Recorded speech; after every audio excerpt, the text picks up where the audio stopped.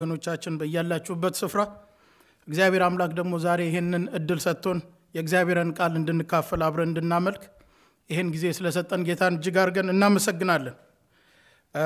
እግዚአብሔር በሁሉም ስፍራ አለ። እግዚአብሔር መንፈስ በሁሉም ስፍራ አለ። ጌታ እግዚአብሔር በዚህ አለ። እግዚአብሔር መንፈስ ደግሞ እዛ ባላችሁበት በእናንተም ስፍራ አለ። ስለዚህ እግዚአብሔር አምላክ ስሙ ይባረክ። ይሄም የእግዚአብሔር ምህረት ነው። በዚህ መልኩ የእግዚአብሔርን ቃል መካፈል መቻላችን እንደገናም ደግሞ በዚህ መርስ በርስ መታየት መቻላችን ይሄም የእግዚአብሔር ስጦታ ነውና እግዚአብሔር አምላክ ስሙ ይባረክ። ዋናው በእግዚአብሔር መንፈስ ውስጥ በአንድ መንፈስ መሆናችን ነውና ስለዚህ ልክ በአንድነት እንዳለን ሆነን እግዚአብሔር አምላክን ጥቂት ጊዜ እናመልካለን። አሁን አንድ ሰው እዚህ ተናጋሪ ወይንም ደግሞ ሌላው እዚህ ዘማሪ እዛ ያለው ሰው ተመልካች ሳይሆን ሁላችንም አብረን እንድንሳተፍ በቤተ ክርስቲያን ስንሰበሰብ እንደምናደርገው ሁሉ አሁንም በዚህ ከዚህ ስንመራኛ እዛ አብረን ሆነን ሁላችንም እንሳተፋለን። እስቲ ለጥቂት ደቂቃ አብረን በእግዚአብሔር ፊት እንሆናለን፣ እንጸልያለን። እግዚአብሔር አምላካችንን ከፍ ከፍ እናደርጋለን። ምህረቱን ያበዛልን፣ ቸርነቱን ያበዛልን እግዚአብሔር ከክፉ ነገር የጠበቀን የጋረደንና የሸፈነን እግዚአብሔር አምላክ እሱ ስለሆነ ለእግዚአብሔር ለአምላካችን በእያለንበት ስፍራ ሆነን ክብርና ምስጋናን እንሰጠዋለን፣ እንባርከዋለን፣ እንቀድሰዋለን። እግዚአብሔር አምላካችንን ከፍ ከፍ እናደርገዋለን። እሱ ብቻውን እግዚአብሔር ነውና፣ እሱ ብቻውን አምላክ ነውና። ሃሌሉያ! ጌታ አምላክ እግዚአብሔር ስሙ ይባረክ። ይሄም የእግዚአብሔር ምህረት ነው። መጽሐፍ ቅዱስ ሲናገር ያልጠፋኑ ከእግዚአብሔር ምህረት የተነሳ ነው። ርህራሄው አያልቅም፣ ማለዳ ማለዳ አዲስ ነውና ታማኝነቱም ብዙ ነውና ተብሎ ተጽፏል በእግዚአብሔር ቃል ውስጥ በሰቆቃው ኤርሚያስ በምዕራፍ 3 ላይ። ስለዚህ ይሄም የእግዚአብሔር ምህረት ነው። ያልጠፋነው ከእግዚአብሔር ምህረት የተነሳ ነው። እንደገና ደግሞ በዚህ መልክም ጌታን ለማምለክ እድልን የሰጠን እግዚአብሔር አምላክ ነው። ከዚህም የከፋ ነገር ሊሆን ይችል ነበር። ስለዚህ ክብር ለጌታ ይሁን፣ ለጌታ ለኢየሱስ ክርስቶስ ይሁን። ጌታን እናመልከዋለን፣ እንጸልያለን በያለንበት ቦታ ሆነን። ከጎን ያለውን ሰው አኒ በቤታችን ስለሆነን ምናልባት ላይ መቸን ይችል ይሆናል፣ ግን ጌታ እግዚአብሔር በስፍራ ሁሉ ስላለ አሁን ግንኙነታችንን ከእግዚአብሔር ጋር ብቻ እናድርግና እግዚአብሔር አምላካችንን እንባርከዋለን። ለእግዚአብሔር ለአምላካችን ክብርን እንሰጣለን። የእግዚአብሔር አምላክ ስም ብሩክ ይሁን። እንጸልያለን ወደ አምላካችን። ጌታ አምላካችንን ከፍ ከፍ እናደርገዋለን። ክብር ለሚገባው ለእግዚአብሔር ክብርን እንሰጣለን። አምላካችን ሆይ ተባረክ እንበለው። ጌታ ሆይ ለስም ክብር ይሁን እንበለው። ይሄም አዲስ ቀን ነው። ጌታ ስሙ ይባረክ። እግዚአብሔር በሰጠን በዛች ቀን እንደሰትባት ይላል ዳዊት ሲናገር። እግዚአብሔር የሰጠን ይሄ ነውና በዛ ደግሞ ደስ ይበለን ብሎ ተናግሯል ዳዊት። ስለዚህ እግዚአብሔር በሰጠን ቀን እንደሰት። በዚህች ቀን ነው ያለው፣ በዚህች ቀን እንደሰት ነው ያለው ዳዊት ሲናገር። ትናንትና አልፏል። የተሰጠን ዛሬ ቀን ነው። ነገ አልተፈጠረም። ነገ የለም። ስለ ነገ ምንም የምናውቀው ነገር የለም። ይምጣ አይምጣ የምናውቀው ነገር የለም። ትናንትናም ሄዷል። የሰጠን እግዚአብሔር ይሄንን ቀንና ይሄንን ሰዓት ይሄን ደቂቃ ነው። ስለዚህ እግዚአብሔር አምላካችንን እናመሰግነዋለን። በዚህ እግዚአብሔር በሰጠን ጊዜ ደግሞ እግዚአብሔር በሰጠን ቀን ደግሞ እግዚአብሔር አምላካችንን እናከብረዋለን። በሱም ደግሞ ደስ ይለናል። ክብር ለኢየሱስ ይሁን።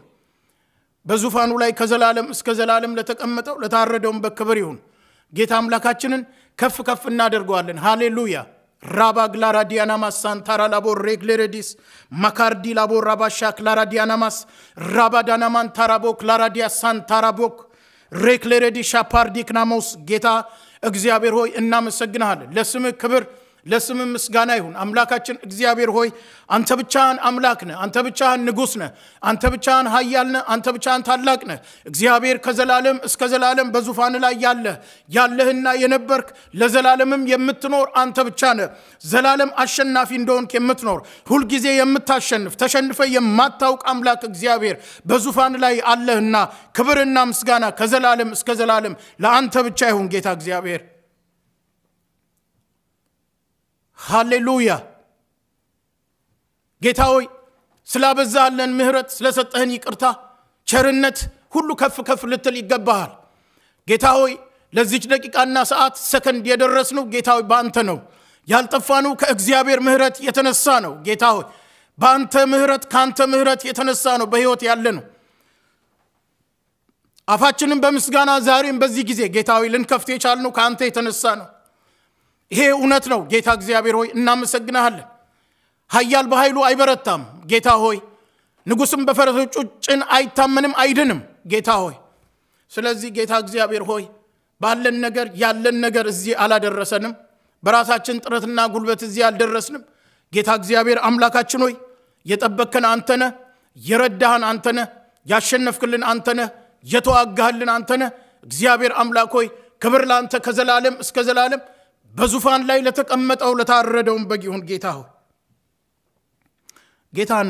እናመሰግነዋለን። ለጌታ ለአምላካችን ክብርን እንሰጠዋለን። ኢየሱስ ክርስቶስ ጌታ ነው። ጌታ ኢየሱስ ክርስቶስ ጌታ ነው። የናዝሬቱ ኢየሱስ ክርስቶስ በስልጣን ላይ አለ። ስልጣን የክርስቶስ ኢየሱስ ነው። ማቴዎስ ወንጌል ምዕራፍ 28 ላይ ጌታ ኢየሱስ ሲናገር ስልጣን በሰማይና በምድር ተሰጠኝ አለ። በሰማይም በምድርም ስልጣን ያለው ሊገዛ ሊያስተዳድር የሚችል ሕያው ኢየሱስ ብቻ ነው። እሱ ደግሞ የኛ አምላክ ነው። እሱ ደግሞ የኛ ንጉስ ነው። እሱ ደግሞ የኛ ጌታ ነው። እሱ ደግሞ የኛ አባት ነው። እሱ ደግሞ የኛ ወንድም ነው። ስለዚህ ለስሙ ክብርን እንሰጣለን። ሃሌሉያ። የርስትህን በጎች በበትር ጠብቅ ተብሎ እንደተጻፈ ጌታ አምላካችን ሆይ በዚህ ሰዓት በፊት እንጸልያለን። የርስትህን በጎች በበትር ጠብቅ። የእግዚአብሔር ልጅ ናዝሬቱ ኢየሱስ እኔ መልካም እረኛ ነኝ ብለህ እንደተናገርክ የረዳህንና የጠበቅከን በመልካም እረኝነት የእስራኤል ቅዱስ አሳልፈህና አሻግረህ እዚህ ያደረስከን አንተ ነህና አሁንም ጌታ እግዚአብሔር ሆይ የርስትህን በጎች በበትርህ ጠብቅ። የርስትህን በጎች በበትርህ ጠብቅ። የናዝሬቱ ኢየሱስ በስምህ የተጠራውን ሕዝብ አንተ ታውቃለህና ጌታው የሚያምንና የሚያመልክህን ሕዝብ አንተ ታውቃለህና የናዝሬቱ ኢየሱስ በእኔ ታምኗልና አስጥለዋለሁ ተብሎ እንደተጻፈ በአንተ የታመነውን ነፍስ ጠብቅ። የሰራዊት ጌታ እግዚአብሔር በዚህ ሰዓት ወንድሞቼንና እህቶቼን አስብ። በያሉበት ስፍራ ይሄንን ቃል ጌታ ሆይ ይሄንን ፕሮግራም የሚከታተሉትን ሁሉ የሰራዊት ጌታ እግዚአብሔር አምላክና አባት ሆይ በአንተ መንፈስ ጠብቃቸው፣ ከክፉ ነገር ጋርዳቸው፣ በደም ሸፍናቸው። አምላካችን እግዚአብሔር ሆይ ያንተ ጥበቃ ከነሱ ጋር ይሁን። ያንተ ሰላም ከነሱ ጋር ይሁን። ያንተ እጅ ጌታ ሆይ የበረታቸው እጅ ከነሱ ጋር ትሁን። እርዳታ ከነሱ አይራቅ። ማጽናናት ከነሱ አይራቅ። ሕይወት ያለበት ያንተ የቃል መንፈስ ጌታ እግዚአብሔር ሆይ ከነሱ ጋር ይሁን። እነሱን ይናገር ጌታ ሆይ። ሃሌሉያ። ወላጆች እንደሌላቸው ልጆች አልተዋቸውም ብለ እንደተናገርክ ሕዝብን የምትጠብቅ የእስራኤል ንጉስ አትደክምም አታንቀላፋምና ስለዚህ እጅግ አድርገን እናመሰግናለን። አምላካችን እግዚአብሔር ሆይ ደግሜ ላለው ይሄን እድል ሰጥተህናል። ዛሬ ደግሞ ጌታ ሆይ በዚህ መልክ በያለንበት ስፍራ ሆነን ቃልህን ልንሰማ አብረን ልናመልክህ ልንባርክህ ልንባረክ ይሄንን እድል ሰጥተህናልና ጌታ እግዚአብሔር ሆይ ብቻህን ከፍ ከፍ በል። እናመሰግናለን፣ እናከብራለን። ጊዜያችንን ባርክልን በጌታ በናዝሬቱ በኢየሱስ ክርስቶስ ያው ስም አሜን። ለመግቢያ ያህል ከዮሐንስ ራእይ ምዕራፍ 1 ቁጥር 16 ጀምሮ ከ17 ጀምሮ ያለውን አነባለሁ። የእግዚአብሔር ቃል እንደዚህ ይላል።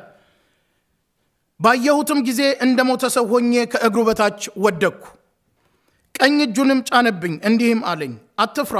ፊተኛውና መጨረሻው ሕያውም እኔ ነኝ። ሞቼ ነበርኩ፣ እነሆም ከዘላለም እስከ ዘላለም ድረስ ሕያው ነኝ። የሞትና የሲኦል መክፈቻ አለኝ። እንግዲህ ያየሁን አሁን ያለው ከዚህም በኋላ ይሆን ዘንድ ያለውን ጻፍ ይላል የእግዚአብሔር ቃል ሲናገር። በተለይ ፋሲካን በመናስብበት ጊዜ በተለያየ ሃይማኖት ውስጥ በተለይ ስቅለትን ስናስብ ወይንም ደግሞ እሁድን ትንሳኤን ስናስብ ደግሞም ቅዳሜን ስናስብ ባይምሮአችን የምናስበው ነገር አለ። ፋሲካ በመጣ ቁጥር አርብ ሁሉ ጊዜ ኢየሱስ ክርስቶስ በመስቀል ላይ እንዳለ አድርገን የምናስብ ሰዎች ልንኖር እንችላለን። እሁድ ደግሞ ልክ ከቅዳሜ ወደ እሁድ ማጥቢያ 3 ሰዓት ላይ ሊነጋ ሲል ደግሞ ኢየሱስ ክርስቶስ ያው በልማድ ነው የምለው በመጽሐፍ ቅዱስ ላይ 3 ሰዓት ላይ ተነሳ የሚል የለም። ግን ምንድነው በዛ ሰዓት ኢየሱስ ክርስቶስ ከሞት እንደተነሳ አድርገን የምናስብ ሰዎች ልንኖር እንችላለን ፋሲካ በመጣ ቁጥር። ወይንም ደግሞ አንዳንድ ጊዜ አንዳንድ ሰው ምን ይላል? አርብ ሲደርስ የስቅለት ጊዜ በጣም የሚከብድ ቀን ነው ይላል። ለምን? ኢየሱስ የተሰቀለበት ቀን ስለሚያስታውስ ማለት ነው። ወይንም ደግሞ እሁድን ደግሞ እንደተለየ ቀን አድርገን ልናስብ እንችላለን በዚህ በፋሲካ ሰሞን ማለት ነው። ጌታ ኢየሱስ ክርስቶስ በመስቀልም ላይ አይደለም ያለው በመቃብር ውስጥም አይደለም ያለው ፋሲካ በመጣ ቁጥር እንደዚህ አይነት አስተሳሰብ ከአይምሮአችን ተጠርጎ ሊወጣ ያስፈልገዋል ጌታ ኢየሱስ ክርስቶስ በዚህ መጽሐፍ ላይ ሲናገር በዮሐንስ ራእይ 1 ላይ አሁን ካነበብኩት ቃል ላይ ስንመለከት ቃሉ የሚለው ምንድነው ሞቼ ነበር እነሆም ሕያው ነኝ ነው የሚለው ጌታ ኢየሱስ ክርስቶስ ሕያው ነው ጌታ ኢየሱስ ክርስቶስ በሕያውነቱ ነው እየተመላለሰ ያለው በሕያውነቱ ነው የሚሰራው የእግዚአብሔር አምላክ ስም ብሩክ ይሁን የጌታ የኢየሱስ ክርስቶስን ሙት ዓመት አናከብረው ኢየሱስ ክርስቶስ ሙት ዓመት የለው አንድም ጊዜ አይደለም እንዴ ይሄንን እንድናከብር ሴሌብሬት እንድናደርግ መጽሐፍ ቅዱስ ላይ የተጻፈበት ቦታ ላይ የለም የጌታን እራት ስንወስድ ሞቱን እንናገራለን ኢየሱስ ክርስቶስ ስለ ሰው ልጆች ኃጢያት እንደሞተ እንጂ የክርስቶስ ኢየሱስን ሞት በየዓመቱ አናከብረው እንዳልኩት ኢየሱስ ክርስቶስ ሙት ዓመት የለው እንደሞቱና በመቃብር ውስጥ እንደተቀበሩ ሰዎች ወይንም አንዳንድ ሰዎች የሰዎችን ሙት ዓመት እንደሚያከብሩት የኢየሱስ ክርስቶስን ሙት ዓመት አናከብሩም በየዓመቱ እኛ ዛሬ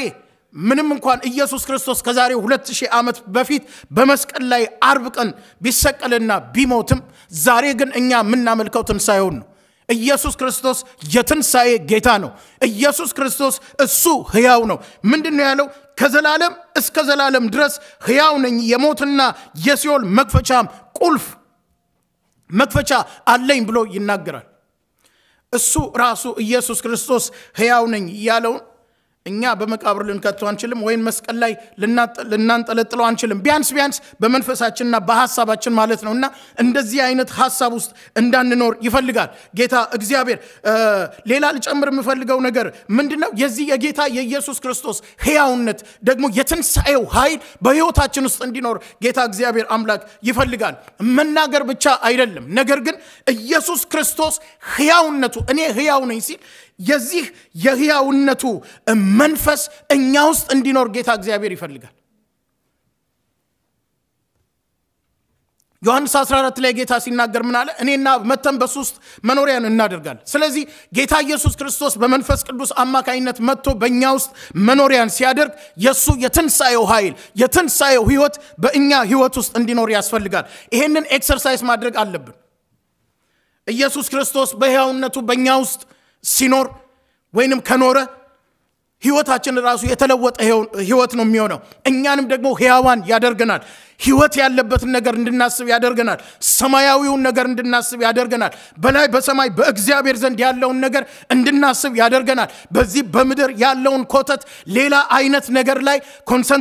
ኮንሰንትሬሽናችን እዛ ላይ ሆኖ አይምሮአችን እንዲያዝ እግዚአብሔር አይፈልግም ስለዚህ ኢየሱስ ክርስቶስ የሱ የሕያውነቱ የትንሳኤው መንፈስ ውስጣችን እንዲኖር እግዚአብሔር አምላክ ይፈልጋል ፋሲካ ማለት ፋሲካችን ኢየሱስ ክርስቶስ ነው እሱ ስለ ኃጢያታችን ታርዷል ጌታ ኢየሱስ ክርስቶስ ደግሞ ከሞት በመነሳት በኩር ነው በእግዚአብሔር ቀኝ ተቀምጧል አንድ ቀን ደግሞ ለፍርድ ተመልሶ ይመጣል ክብር ለኢየሱስ ክርስቶስ ይሁን ስለዚህ ይሄንን እንድናስብ እፈልጋለሁ በማንም ሕይወት ውስጥ ወይንም በማንም ህሊናና አይምሮ ውስጥ ፋሲካ በመጣ ቁጥር የሆነ ልማዳዊ ነገር እንዳናደርግ አይደለም እንዴ ልማዳዊ ነገር ፍራይዴይ እንደተሰቀለ ሰንዴይ ደግሞ ከሞት እንደተነሳ ያደረግን የተለያዩ ልምምዶች ውስጥ እንዳንገባ እግዚአብሔር አምላክ ይጠብቀን ፋሲካ በየቀኑ ፋሲካ ነው ኢየሱስ ክርስቶስ ሕያው ስለሆነ ከዓመት እስከ ዓመት ድረስ ፋሲካ ነው ታርዷል ከሞት ተነስቷል ያ የሕያውነት ደግሞ በሕይወታችን በውስጥ ሰውነታችን በመንፈሳችን ላይ ሊኖር ያስፈልገዋል እግዚአብሔር አምላክ ስሙ ይባረክ ኢየሱስ ክርስቶስ ሕያው ነው የእግዚአብሔር አምላክ ስም ብሩክ ይሁን አሁን ዘማሪዎች ወደዚህ ይመጡና በዝማሬ ደግሞ ጌታን አብረን እናመልካለን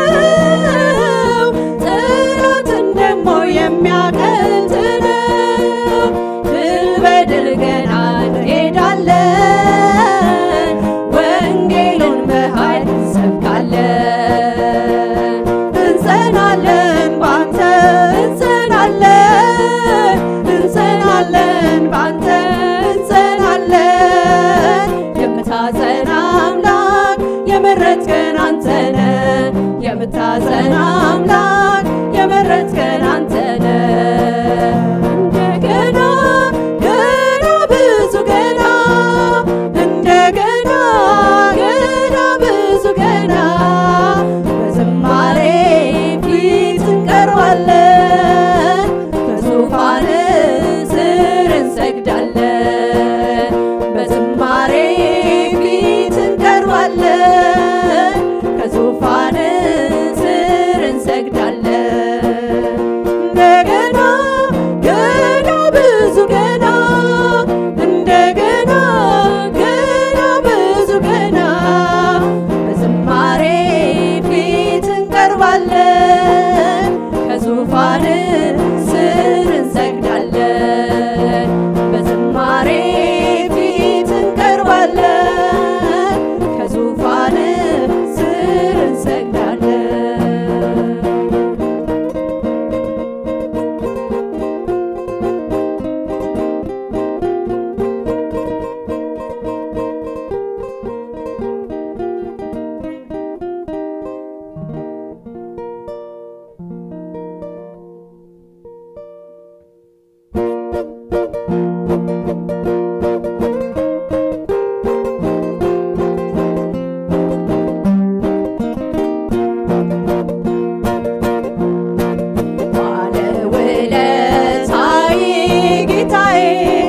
የእግዚአብሔር ልጅ ኢየሱስ መድኃኒቴ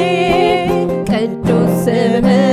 ባርካለሁ ውለታህን አስታውሳለሁ ባለውለታዬ ጌታዬ የእግዚአብሔር ልጅ ኢየሱስ መድኃኒቴ ቅዱስ ስምህን ባርካለሁ ውለታህን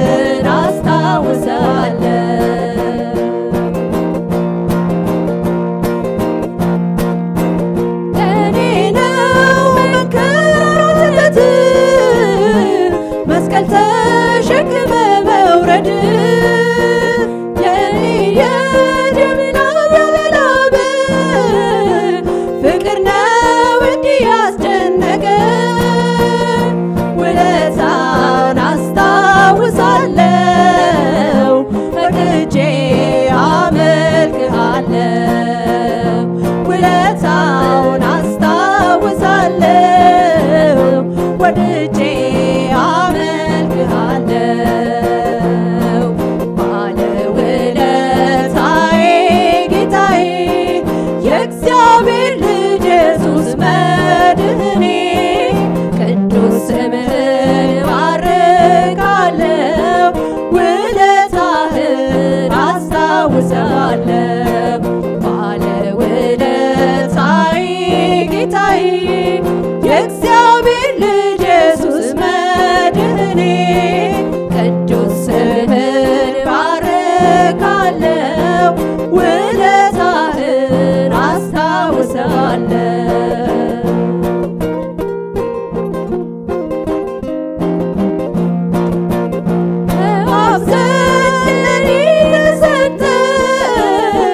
ትልቁ ስጦታ ያንተ ነው የሚስጥር ለኔ ተገልጾ መዳን ካንተ ዝሎልኛል ውለታውን አስታውሳለሁ ፈቅጄ አመልክሃለሁ ውለታውን አስታውሳለሁ ወድጄ አመልክሃለሁ ባለውለታዬ ጌታዬ የእግዚአብሔር ልጅ ኢየሱስ መድኃኒቴ ቅዱስ ስምህን ባርካለሁ ውለታህን አስታውሳለሁ ባለውለታዬ ጌታዬ የእግዚአብሔር ልጅ ኢየሱስ መድኃኒቴ ቅዱስ ስምህን ባርካለሁ ውለታህን አስታውሳለሁ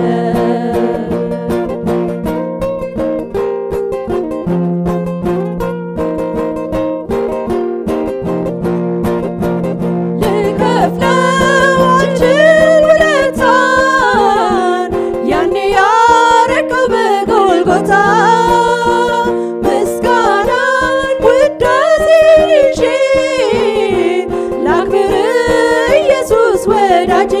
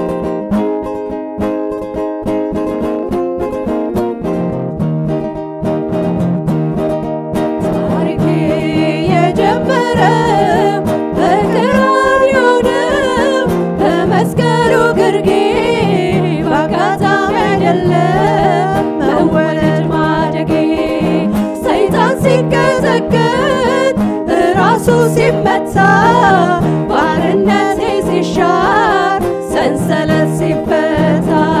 ጠላት ሲመሽበት ለኔ ግን ሲነጋ ይኸው ታሪኬ ተጀመረ ሲያጋ ምስጋናዬ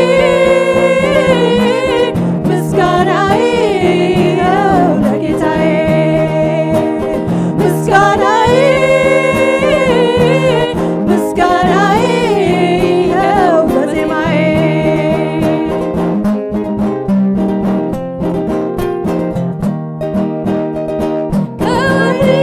ከፍርድ እኔኑ ሊያወጣ ከድንግል ማርያም ሥጋ ለብሶ መጣ መልኩ ውበቱን ተወ የማርያም መልክ ያዘ እስከ መስቀል ሞት በፍቅር ታዘዘ አደረገው በቀር ኢየሱሴ ምናል ታሪክ የለኝ የራሴ ታሪኬ የጀመረው በቀራንዮ ነው በመስቀሉ ግርጌ በአጋጣሚ አይደለም መወለድ ማረጌ ሰይጣን ሲቀጠቀጥ ራሱ ሲመታ ባርነቴ ሲሻር ሰንሰለት ሲፈታ ጠላት ሲመሽበት ለኔ ግን ሲነጋ ይኸው ታሪኬ ተጀመረ ሲያጋ ምስጋናዬ ምስጋናዬ ይኸው ለጌታዬ ምስጋናዬ ምስጋናዬ ይኸው በዜማዬ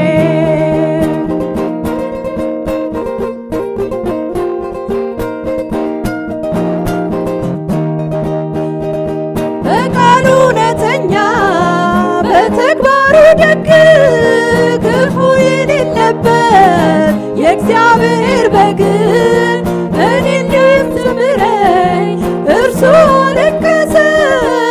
እኔን ሊያከብረኝ ወረትን ለበሰ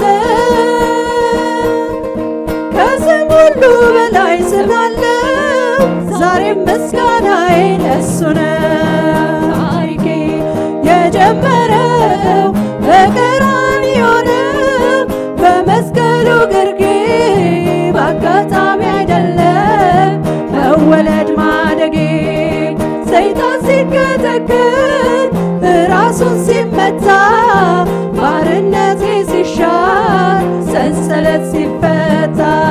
ጠላት ሲመሽበት ለኔ ግን ሲነጋ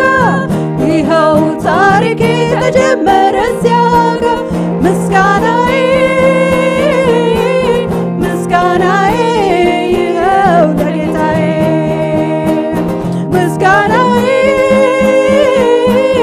ምስጋናዬ ይኸው በዜማዬ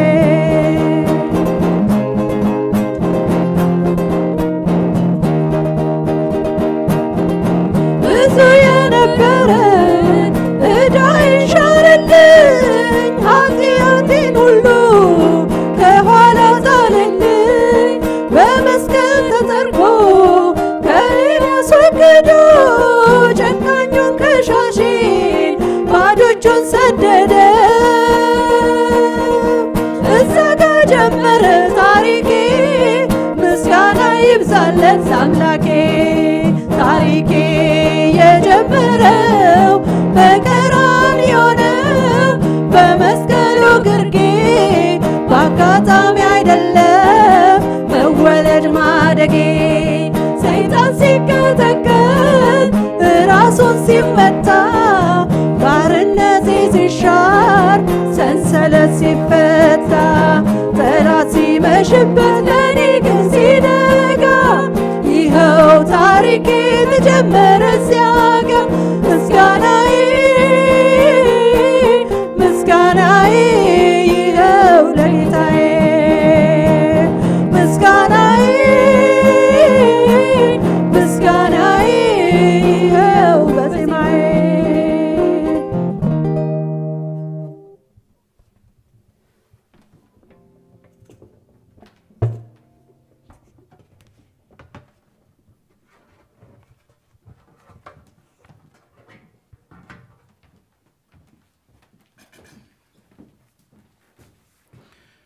ክብር ለኢየሱስ ይሁን ለጌታችንና ለአምላካችን ለመድኃኒታችን ከዘላለም እስከ ዘላለም በዙፋን ላይ ለተቀመጠው ለታረደውም በግ ይሁን ኢየሱስ ክርስቶስ ጌታ ነው። ጌታ አምላክ እግዚአብሔር ስሙ ይባረክ። ዛሬ አንድ ቃል አካፍላችኋለሁ። አጠር ይበል ረዘም ይበል አላውቅም፣ ግን ተከታታይ ሁለት ክፍል ያለው ነው። ስለዚህ በዚህ ሳምንትና በሚቀጥለው ሳምንት በአንድ ሐሳብ ላይ አንድ ትምህርት እናያለን። ትምህርትም ስብከትም መልእክትም ሊሆን ይችላል። ስለዚህ ፕሊዝ ይሄንን ፕሮግራም ወይንም ይሄንን ትምህርት የሰማን ሰዎች ዋናው ፖይንት ዋናው ሐሳብ ያለው ኔክስት ዊክ ማካፈለው ላይ ስለሆነ እንድትከታተሉት አደራ አላለሁ። ምክንያቱም ከዚህ ብቻ ሙሉ የሆነ ሐሳብ ማግኘት ስለማንችል ማለት ነው። ይሄኛው እንደ መግቢያ እንደ መንደርደሪያ ነው። ምሳሌ ቁጥር 12 ምሳሌ ምዕራፍ 12 ቁጥር 27 ላይ ያለው ቃል እንደዚህ ይላል። እሱን ብቻ አነባለሁ። አንድ ቃል ነው የማነበው። ለሰው የከበረ ሀብት ትጋት ነው፣ በጽድቅ መንገድ ላይ ሕይወት አለ፣ በጎዳናውም ሞት የለም ይላል። ደግሜ ላንብበው። ለሰው የከበረ ሀብት ትጋት ነው፣ በጽድቅ መንገድ ላይ ሕይወት አለ፣ በጎዳናውም ሞት የለም ይላል። በዚች አጭር ቃል ውስጥ ሰለሞን ሁለት በጣም ዲፕ የሆነ ልዩነት ያላቸው ነገሮች፣ በጣም የሚቀራረኑ ደግሞ በጣም አብረው የሚሄዱ ነገሮችን ነው አያይዞ ሰለሞን እዚህ ላይ የተናገረው። በጣም ልዩነት ያላቸው ነገሮች ስል ምንድነው? በጣም ለዛውም ያልኩት ምንድነው? በጣም ዲፕ የሆነ በጣም ጥልቅ የሆነ ልዩነት ያላቸው ነገሮች። ሕይወትና ሞት ወይንም እንደ ሞትና እንደ ሕይወት ልዩነት ያለው ነገር የለም። አይደለም እንዴ? ስናስብ በዓለም ላይ ወይንም በሰው ሕይወት ውስጥ ስናስብ በሞትና በሕይወት መካከል ያለውን አይነት ልዩነት ያለው ምንም ነገር የለም። ደግሞ በጣም የሚገርመው ነገር ሞትና ሕይወት በጣም የሚቃረኑ ነገሮች ናቸው። ሞት በሕይወት ላይ ነው፣ ሕይወት በሞት ላይ ነው። ታውቃላችሁ? ሞት አጌንስት ሕይወት ነው፣ ሕይወት ደግሞ አጌንስት ሞት ነው።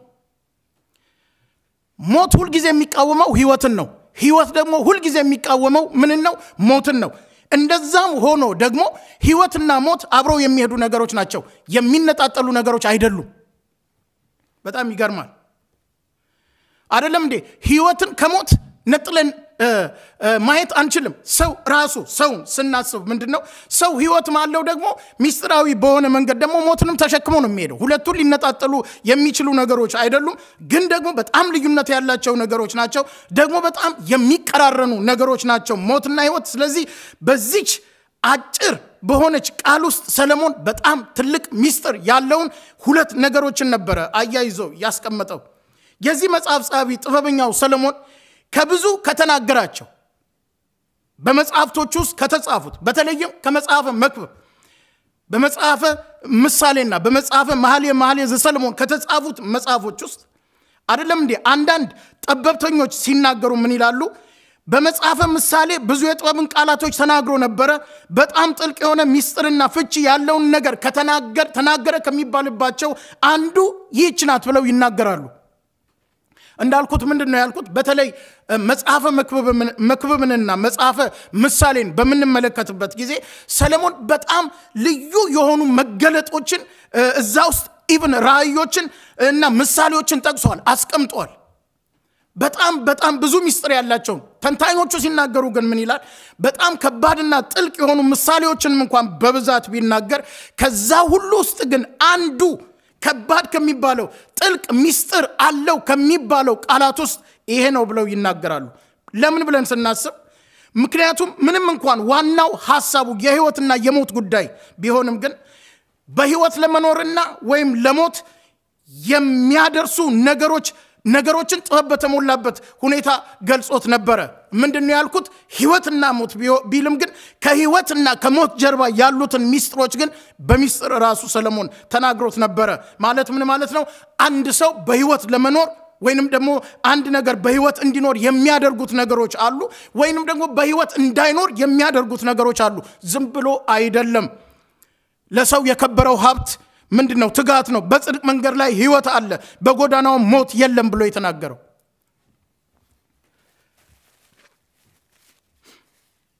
ለሰው የከበረው ሀብት ትጋት ነው አለ ሰለሞን ሲናገር። ሰለሞን ይህንን ቃል ዝም ብሎ ድንገት ከአፉ እንደመጣለት የተናገረው ቃል አልነበረም። ከሰለሞን ባህሪ በጣም የሚገርመው ነገር ወይንም ደግሞ የእስራኤልንም ይሁን የይሁዳን ነገስታቶች ስንመለከት አንዳንድ ጊዜ እንዴት ንጉስ ሆኖ እንደዚህ ይናገራል ብለን የምንላቸው ነገስታቶች ሊኖሩ ይችላሉ ደግሞ በሰውም ደረጃ ስናስብ ይሄ ሰው እንደው አይመጥንም እንደ ሲናገር ዝም ብሎ ነው እንደሚናገረው ብለን የምንለው ነገር ሊኖር ይችላል ግን በነገስታት ሌቭል ወይንም በነገስታት ስታንዳርድ ስናስብ ሰለሞን ዝም ብሎ ከአፉ የሚያወጣው ቃል የለም በጣም ሰለሞንን ሁሉ ከነገስታት ልዩ የሚያደርገው ነገር ምንድነው ከአፉ ተራ ቃል አይወጣም አስቦ ነው የሚናገረው እያንዳንዱ የሚናገራት ቃል ደግሞ በጣም ኃይለኛ ቃል ነበረች ይሄንን ደስ ሲለው በቤቱ ሆኖ በዙፋኑ ላይ ሆኖ የወይን ጠጅ እየጠጣ የተናገረው ቃል አይደለም እንደዛ አይነት ቃል አልነበረም የተናገረው ወይንም አፉ እንዳመጣለት የተናገረው ቃል አልነበረም ስለምን ትጋት ነው ንጉስ ሰለሞን የሚናገረው ብለን ከመጠየቃችን በፊት ሰለሞን ብዙ ሀብት ያለው ግን ያልተጋበት ነገር ደግሞ ነበረ ያልተጋበት ነገር ስለነበረ ከዛ የተነሳ ነበረ ትጋት ሀብት ነው ብሎ የተናገረው ሰለሞን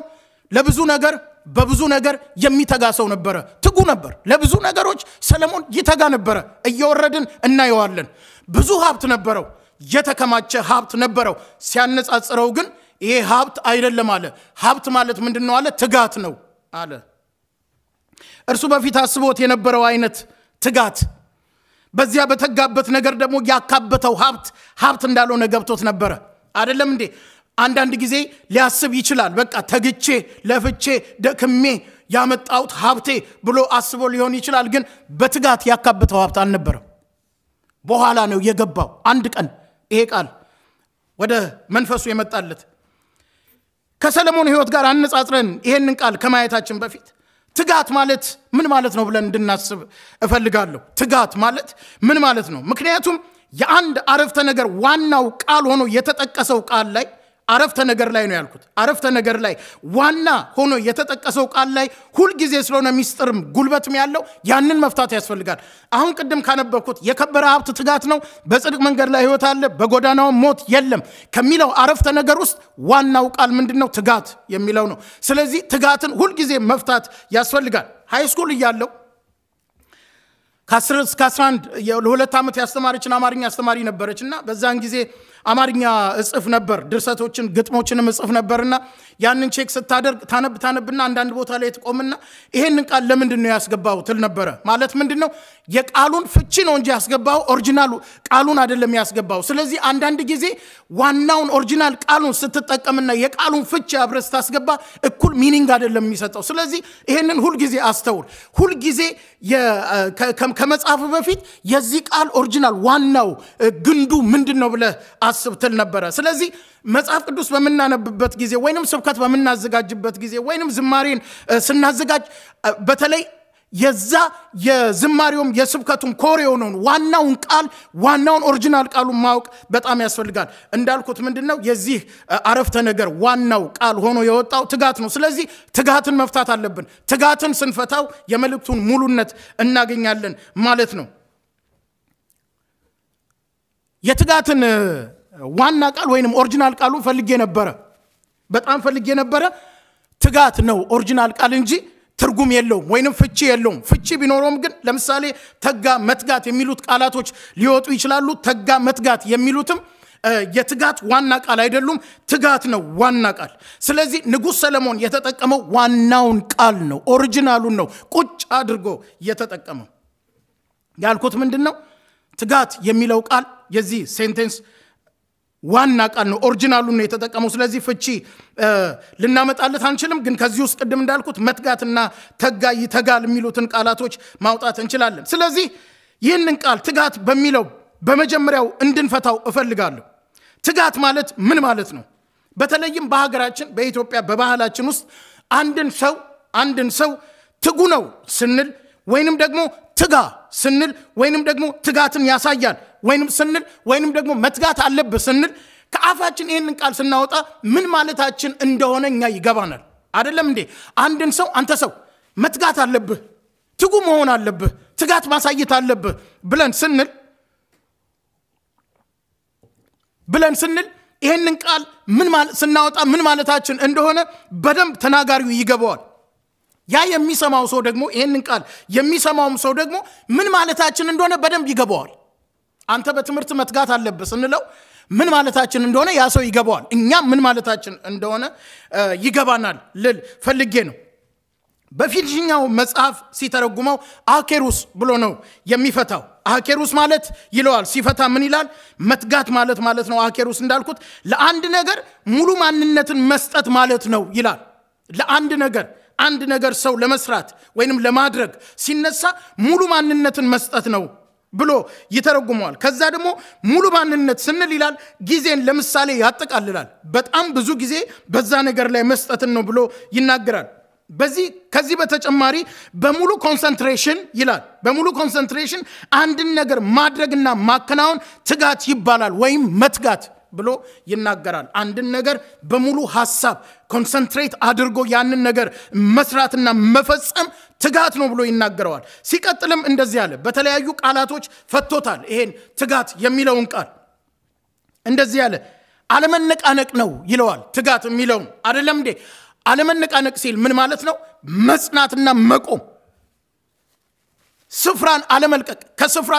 አለመሮጥ ወዲና ወዲያ አለማለት ምንድነው ይላል አለመነቃነቅ ነው ወይንም መትጋት ነው ይለዋል ወይንም ደግሞ መልካምን ማድረግ በራሱ ምንድነው ትጋት ነው ይለዋል አስተውሉ እዚህ ላይ ያለውን ነገር ምንድነው መልካምን ነገር ለማድረግ ነው ትጋት እዚህ ላይ የተተረጎመው በፊኒሽንግው ቃል ሶስተኛው ደግሞ ምንድነው ትጋት በተግባር የሚገለጽ ነገር ብሎታል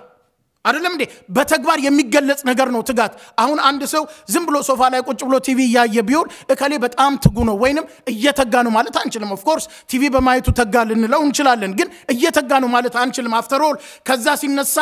ምንድነው ከዛ ከትጋቱ ያገኘው የሚታየው ውጤት ብለን ስናይ ምንም ላይታይ ይችላል ስለ ውጤት እየወረድን እናየዋለን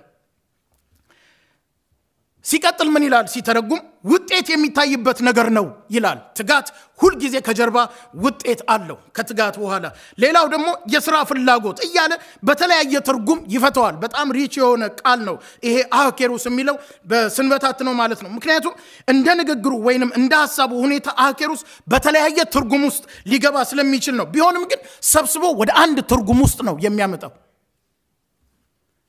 አሁን የተነጋገርነው የተለያዩ ቃላቶችንም ቢሆን እንኳን የተጠቀምኩት ግን በመጨረሻ ምንድነው የሚሆነው ሁሉንም ሰብስቦ አንድ ላይ ነው የሚያስረው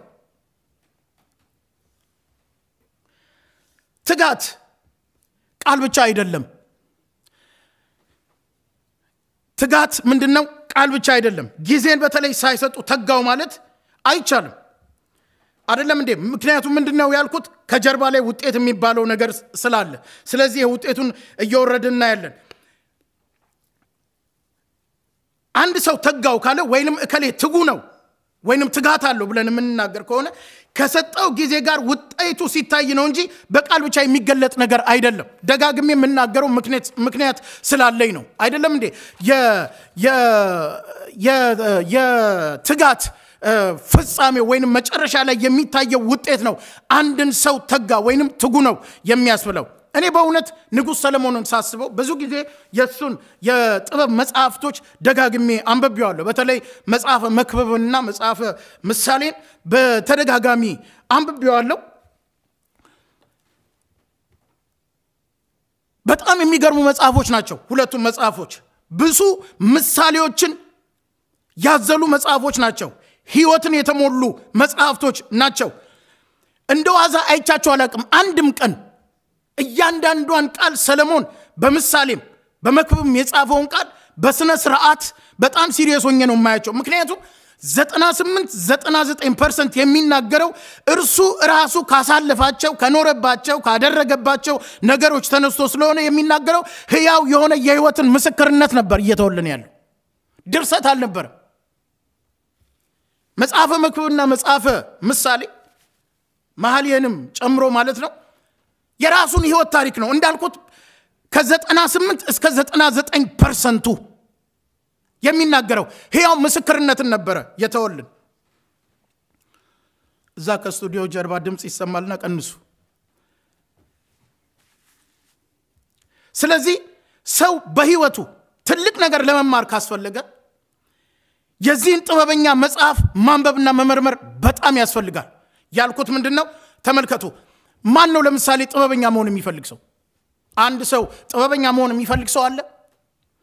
ጥበብን መሞላት የሚፈልግ ሰው አለ ምንም ወደ ታችና ወደ ላይ መውረድ አያስፈልግም ቁጭ ብሎ በስነ ስርዓት የሰለሞንን መጽሐፎች ማጥናት ነው መክብብንና ምሳሌን መሐሌን በደንብ አድርጎ ማጥናት ነው ሰው ያንን መጽሐፍ ማንበብ ብቻ ሳይሆን እየመረመረ እያጠና በህይወቱ ላይ ያንን አፕላይ ያደረገ ቢሄድ ከሱ የበለጠ ጥበበኛ ሰውን የሚያደርግ መጽሐፍ የለም ምክንያቱም ዝም ብሎ ደረቅ ምሳሌዎችን ብቻ አይደለም የሚናገረው እግዚአብሔርን ያስገባል እግዚአብሔርን መንፈስ ያስገባል እግዚአብሔርን ስለመፍራት ይናገራል ስለዚህ ሰው ያንን መጽሐፍ አንብቦ ወደ ውስጡ ካስገባ እንዴት ጥበበኛ ይሆን ዓለም የማትሰጠውን ጥበብ በየትኛውም ትምህርት ቤት በየትኛውም ዩኒቨርሲቲ የማይገኝ ጥበብ ከዛ መጽሐፍ ላይ ይገኛል ለዛው መንፈሳዊ ጥበብ ተራ እንኳን ጥበብ አይደለም የነገሮችን ምንነት ከጅማሬያቸው እስከ ፍጻሜያቸው ድረስ እንደ መስተዋት እሰው ፊት ቁጭ አድርጎ የሚያሳይ መጽሐፍ ነው መጽሐፈ ምሳሌና መጽሐፈ መክብብ የምሳሌ መጽሐፎች አይደለም እንዴ አንድ ሰው ጧት ሲነሳ መስተዋት ፊት ሄዶ ራሱን እንደሚያየው መጽሐፈ ምሳሌንና መጽሐፈ መክብብን ከፍቶ አንብቦ አጥንቶ የራሱን ህይወት የማያይ ሰው የለም መስተዋት ነው የሰለሞን መጽሐፎች መስታወቶች ናቸው በደንብ ሰውን ያሳያሉ የሰውን ማንነት ምንነት ከባድ መጽሐፍ ነው እንዴት እንደምናየው አናቀም አንዳንድ ሰው እንደ ተረት መጽሐፍ እየመሰለው ዝም ብሎ አንዳንዴ ሲያነብም ያነበበ እየሳቀም ሊያልፍ ይችላል ወይ እንደዚህ ያለ ወይ ጉድ ሰለሞን እንደዚህ ያለ እያለ በጣም እንደ ተረት መጽሐፍ ልናየው እንችላለን ግን የተረት መጽሐፍ አይደለም መስታወት ነው የእግዚአብሔር ቃል መስታወት ነው እንዳልኩት ከራሱ ህይወት ኤክስፔሪየንስ ተነስቶ የጻፈው ነገር ስለሆነ ያለፈበትን የወጣውን የወረደውን ህይወቱን ከእግዚአብሔር ጋር ያለውን የሌለውን ነገር ስለጻፈ በጣም ሲሪየስ የሆነ መጽሐፍ ነው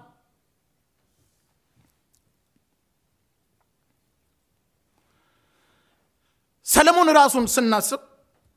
ብዙ ነገሮች በብዙ መንገድ የተጋባቸው ነገሮች ነበሩ ቀደም እንዳልኩት ሰለሞን በጣም የሚተጋ ሰው ነበር ትጉ ነበር ለብዙ ነገር ይተጋ ነበር በተጋባቸው ነገሮች ሁሉ ግን ውጤቱ ምን እንደሆነ በህይወቱ ዘመን አይቶት ነበር የትጋቱ ውጤት ምን እንደሆነ ሰለሞን ቁጭ ብሎ አንድ ባንድ አይቷት ነበር እንዳልኩት ሰለሞን በግራሚውን በቀኝ ብዙ የሚተጋ ሰው ነበር ትጋትን የሚያሳይ ሰው ነበር ታውቃላችሁ ትጋት ከስራ ጋር የተያያዘ ከተግባር ጋር የተያያዘ ነገር ስለሆነ ትጋት ወይም ስራ ደግሞ ሁሉ ጊዜ ውጤት አለው አይደለም እንዴ አንድ ሰው የትኛውንም አይነት ነገር ይስራ የትኛውንም አይነት ተግባር ይፈጽም በመጨረሻ ላይ ግን የዛ የተግባር ወይንም የሥራ ውጤት ይታያል ምንም ችግር የለውም ሰው ምን እንደሚሰራ የተጋበት ትጋት ውጤቱ በመጨረሻ ላይ ይታያል ነው ያልኩት ስለዚህ ንጉስ ሰለሞን እርሱ ራሱ ከተጋባቸው ነገሮች ኮንክሪት የሆነ ውጤትን አይቶ ነበር ሲተጋ ሰለሞን ምናልባት እንደዛ አላስተዋለ ሊሆን ይችላል በምን ነገር ላይ ነው እየተጋውት ያለው ብሎ ምናልባት ሰለሞን ያንን ነገር አልተመራመረ ይሆናል ግን አደኢንድ በመጨረሻ ላይ ግን በጣም ኮንክሪት የሆነ ውጤትን ከዛ ከተጋበት ነገር አግኝቶት ነበር አይቶ ነበር ትጋት የሚለውን ነገር ስንመለከት እንደ ሰው በሰው ቃል ስንነጋገር ሰው በሁለት ነገር ሊተጋ ይችላል ሰው በሁለት ነገር ሊተጋ ይችላል ወይ ለመልካም ነገር ወይ ለክፋት ሊተጋ ይችላል ከሁለት አንድ ነው የሚሆነው አይደለም እንዴ ከሁለት አንድ ነው የሚሆነው የትኛውንም ትጋት ብናስብ አይደለም እንዴ ሰው ወይ መልካም ነገር ላይ ይተጋል ወይ ክፋት ነገር ላይ ይተጋል መንፈሳዊም ነገር ቢሆን ስጋዊ ነገር ምድራዊም ነገር ቢሆን ማለት ነው መልካምና ክፉ የሚባሉ ነገሮች አሉ እነዚህ ሁለቱ ናቸው ከጀርባ ብዙ ነገር የሚያስከትሉት ቀደም እንዳልኩት መልካም በክፋት ላይ ክፋት በመልካም ላይ አጌንስት ናቸው አንደኛው መልካም ሲሰራ ሌላኛው ክፋትን ሊሰራ ይችላል ሁለቱም ግን ትጋትን የሚጠይቁ ነገሮች ናቸው የሁለቱም ውጤት ደግሞ በመጨረሻ ላይ ይታያል እንዳልኩት በመጨረሻ ነው ያልኩት በሁለቱም በተተጋበት ነገር ውጤት በመጨረሻ ላይ መታየቱ አይቀርም መካከለኛ የሚባል ነገር የለም አይደለም እንዴ ግማሽ ክፋት ግማሽ መልካም ሆኖ ድብልቅ የሚባል ነገር የለም እንደዛ አይነት ነገር የለም አይምሰልን ራሳችንን አናታል አይደለም እንዴ አንዳንድ ጊዜ መልካም አንዳንድ ጊዜ ክፉ እንደዛ የሚባል ነገር የለም መጽሐፍ ቅዱስ ሲናገር ለምሳሌ እግዚአብሔር መልካም ነው እግዚአብሔር ሁሉ ጊዜ መልካም ነው ጨለማ ምንድነው ክፉ ነው ጨለማ አንዳንዴ ክፉ አንዳንዴ መልካም ሊሆን አይችልም እግዚአብሔር አንዳንዴ መልካም አንዳንዴ ክፉ ሊሆን አይችልም እግዚአብሔር ሁሉ ጊዜ መልካም አምላክ ነው ከዘላለም እስከ ዘላለም መልካም ነው ጨለማ ደግሞ ክፉ ነው በቃ ይሄ ነው ድብልቅ የሚባል ነገር የለም እኛም ውስጥ ድብልቅ ነገር እንዲኖር አያስፈልግም አይደለም እንዴ አንዳንዴ መልካም አንዳንዴ ክፋት አንዳንዴ ክፉ እንደዚህ የሚባል ነገር የለም ራሱ ንጉስ ሰለሞን በምሳሌ 11:27 ላይ ሲናገር ምን አለ እንደዚህ አለ ራሱ ተንትኖታል ይናገርና አንድ ምዕራፍ ላይ ተናገረው ሌላ ቦታ ላይ ደግሞ በሌላ መልክ አምጥቶ ሲናገረው እናያለን ምንድነው ያለው ምሳሌ 11:27 ላይ ሲናገር መልካምን ተግቶ የሚሻ ደስታን ያገኛል አለ መልካምን ነገር ለማድረግ የሚተጋ ተግቶ የሚፈልጋት ምን ይላል ያገኛታል አለ ወይንም ደግሞ መልካምን ነገር ለማድረግ የሚሻ ሰው ደስታን ይፈልጋል አለ ማለት ምን ማለት ነው ደስታን ያገኛል መልካምን ነገር ለማድረግ የሚተጋ ሰው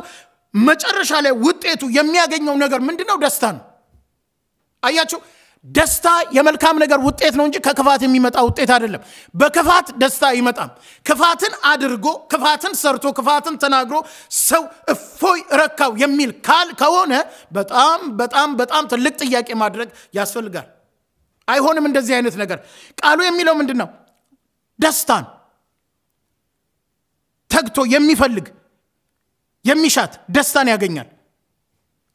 ይቅርታ መልካምን ነገር ተግቶ የሚሻ ደስታን ያገኛል ይልና ምን ይላል ክፉን በሚፈልግ ግን ክፉ ይመጣበታል አያችሁ ውጤት አለ ክፉን በሚፈልግ ሲል ክፉን በሚያደርግ ደግሞ ምን ይመጣል ክፉ ይመጣበታል ውጤቱ ይሄ ነው የክፋት ውጤት መጨረሻው ክፋት ነው የመልካም ነገር ፍጻሜው ደግሞ ምንድነው ደስታ ነው ደስታን ዘርቶ ታቃላችሁ አንዳንድ ጊዜ ሰው በህይወቱ ዘመን መልካምን ነገር አድርጎ መልካምን ነገር እንኳን ዘርቶ በመጨረሻ ላይ ክፋ የሆነ መከራ እንኳን ቢመጣበት የሚደሰት ሰው ነው ደስተኛ ነው የሚሆነው የመልካም ነገር ውጤት ምንድነው ደስታን ያስገኛል የክፋት ደግሞ ውጤት ምንድነው ክፋትን ውጤቶች ይታያሉ በሁለቱ ውጤት ራሱ ፈቶታል ንጉስ ሰለሞን ወደ ሰለሞን ልመለስና ሰለሞን በብዛት ትጋት የሰጣቸው ነገሮች ነበሩ እንዳልኩት ሰለሞን የሚተጋ ሰው ነበር በህይወቱ ዘመን ለምሳሌ መልካምን ትጋት የተጋበት ጊዜ ነበረ ንጉስ ሰለሞን ኤሪኮይነን የሆነ በጣም የተለየ ሰው ነበረ ንጉስ ሰለሞን ቀስ ብለን የሱን ህይወት ብንመረምርና ብናጠና ደሞ የምናገኘውም ከየት ነው ከነዚህ ከሁለት መጽሐፎች ውስጥ ነው በዜናም በሳሙኤልም ከተጻፈው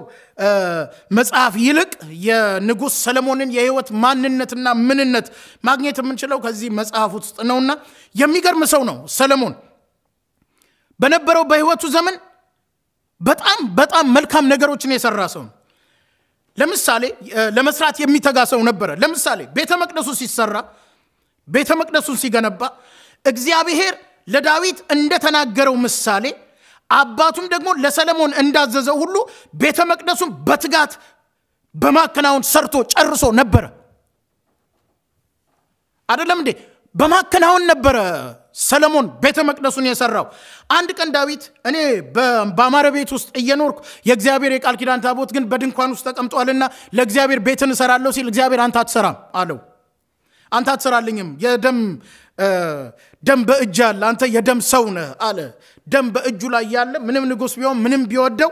አይደለም እንዴ የሰውን ደም ያፈሰሰ ሰው ለእግዚአብሔር ቤተ መቅደስን ሊሰራ አይችልም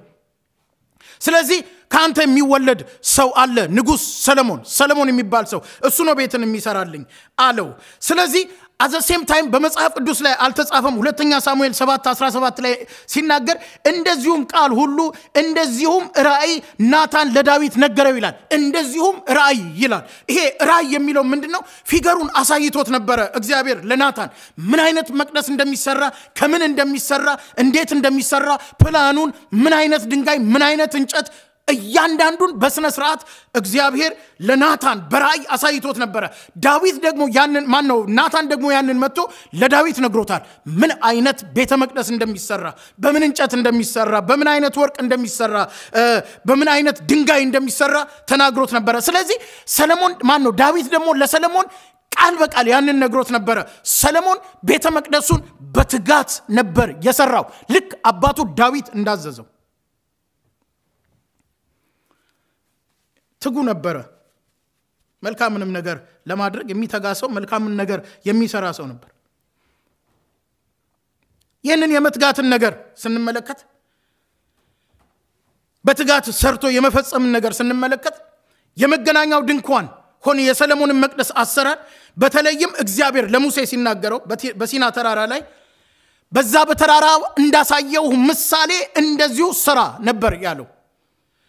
በተራራው እንዳሳየው ምሳሌ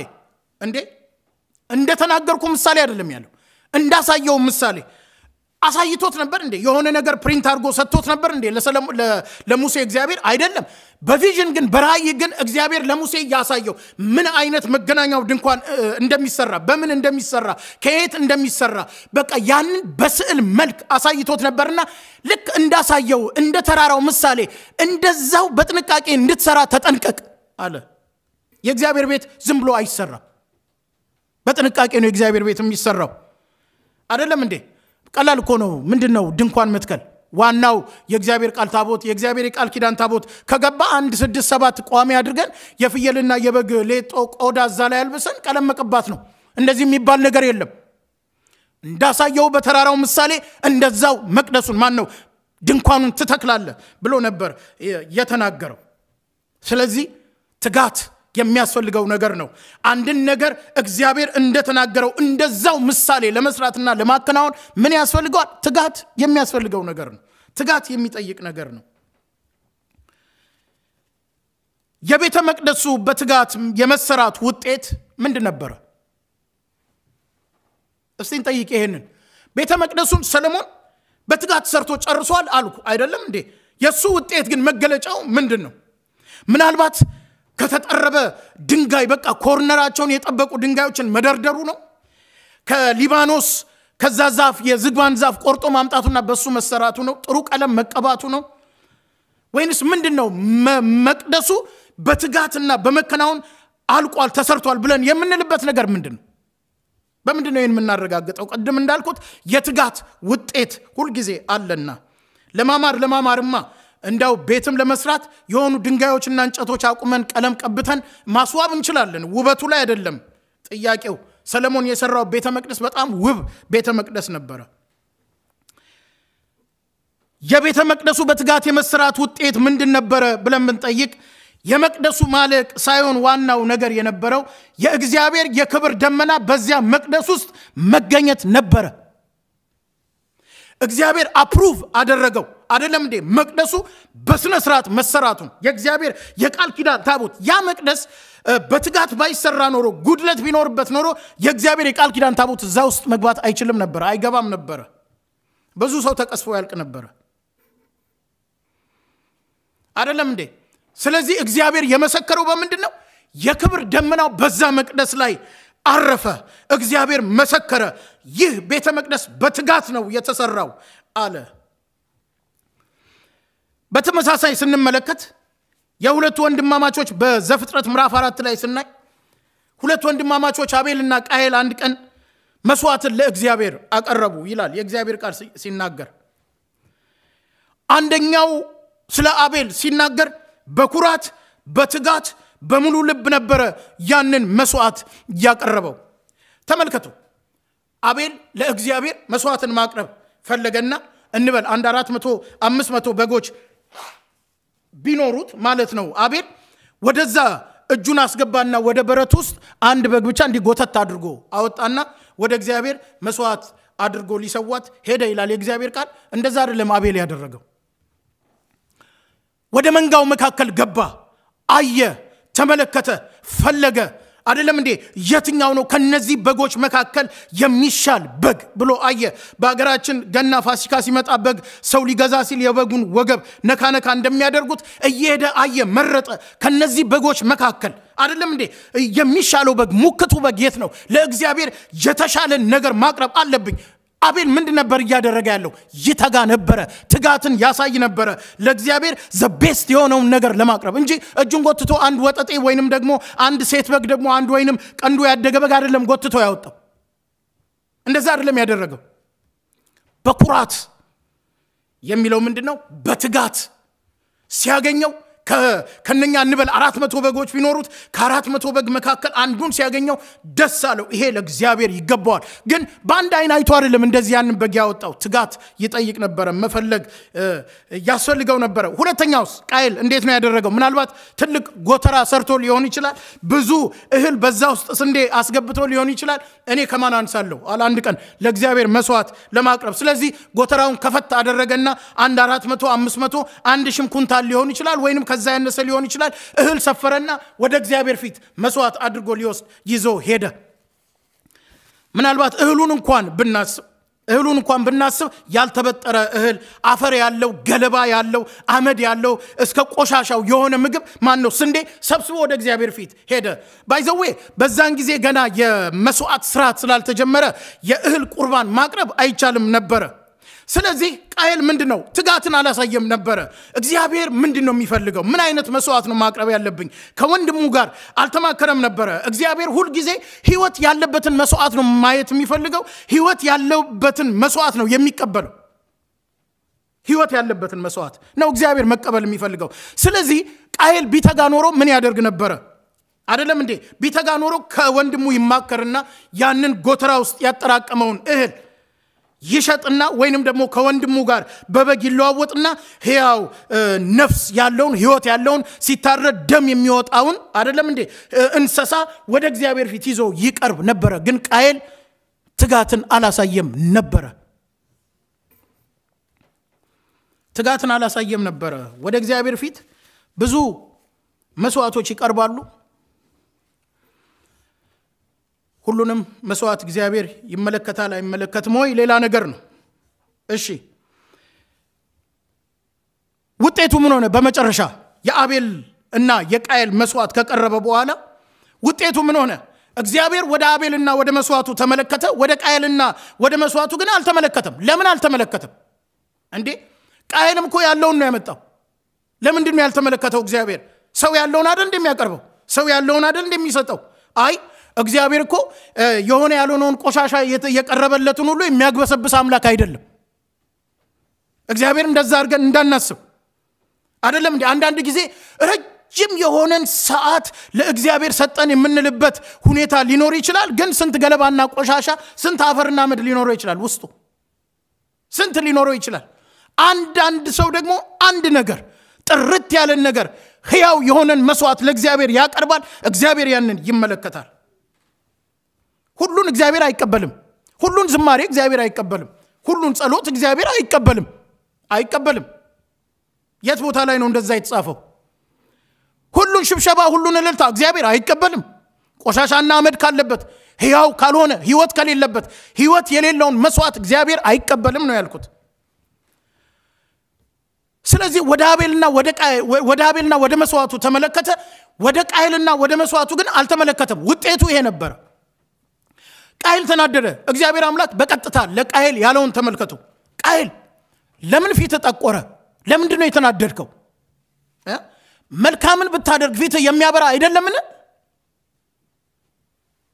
አያችሁ መልካምን መስዋዕት አለማቅረብ መልካምን ነገር በእግዚአብሔር ፊት አለማድረግ የሰውን ፊት ጥቁር ያደርገዋል ግን እግዚአብሔር ያለው ምንድነው መልካምን ነገር ብታደርግ ኖሮ መልካም መስዋዕት ብታቀርብ ኖሮ ሕያው የሆነን መስዋዕት ብታቀርብ ኖሮ እኮ እመለከት ነበር ስለዚህ ኃጢያት በደጅ ታደባለች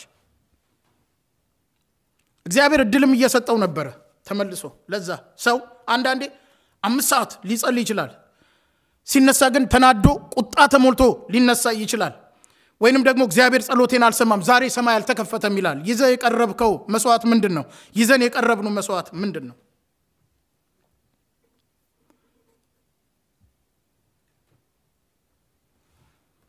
ይሄን መጠየቅ ያስፈልጋል።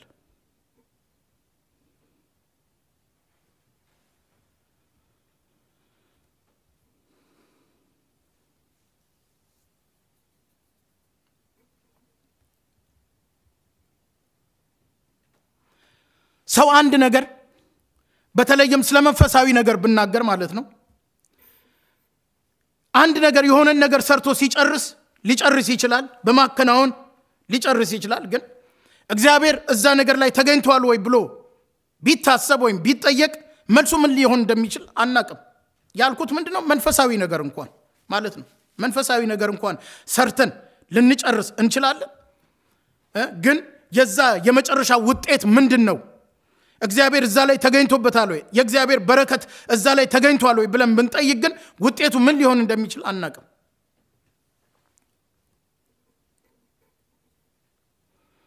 ይህንን በተለይ እንደ አማኝ እንደ ክርስቲያን እንደ አገልጋይ ወይም እንደ ቤተ ክርስቲያን ማሰብ ያለብን ነገር ነው በተሰራው ስራ ላይ የእግዚአብሔር መገኘት ከሌለበት ያለ ትጋት ያለ እግዚአብሔር ሐሳብ እንደተሰራ እንወቅ እግዚአብሔር በአንድ ነገር ላይ በሰራነው ነገር ላይ የመገኘትና ያለ መገኘቱ ነገር እንዴት ነው ምንመዝነው እግዚአብሔር በዚህ አለ እግዚአብሔር ባርኮታል እግዚአብሔር ተገኝቶበታል ብለን በምን ሚዛን ነው ምንመዝነው ለመሆኑ መመዘኛችን ምንድነው መመዘኛችን እግዚአብሔር በዚህ አለ በዛ የለም ለማለት በዚህ ጉባኤ እግዚአብሔር ዛሬ አለ በቤተ ክርስቲያናችን ውስጥ እግዚአብሔር አለ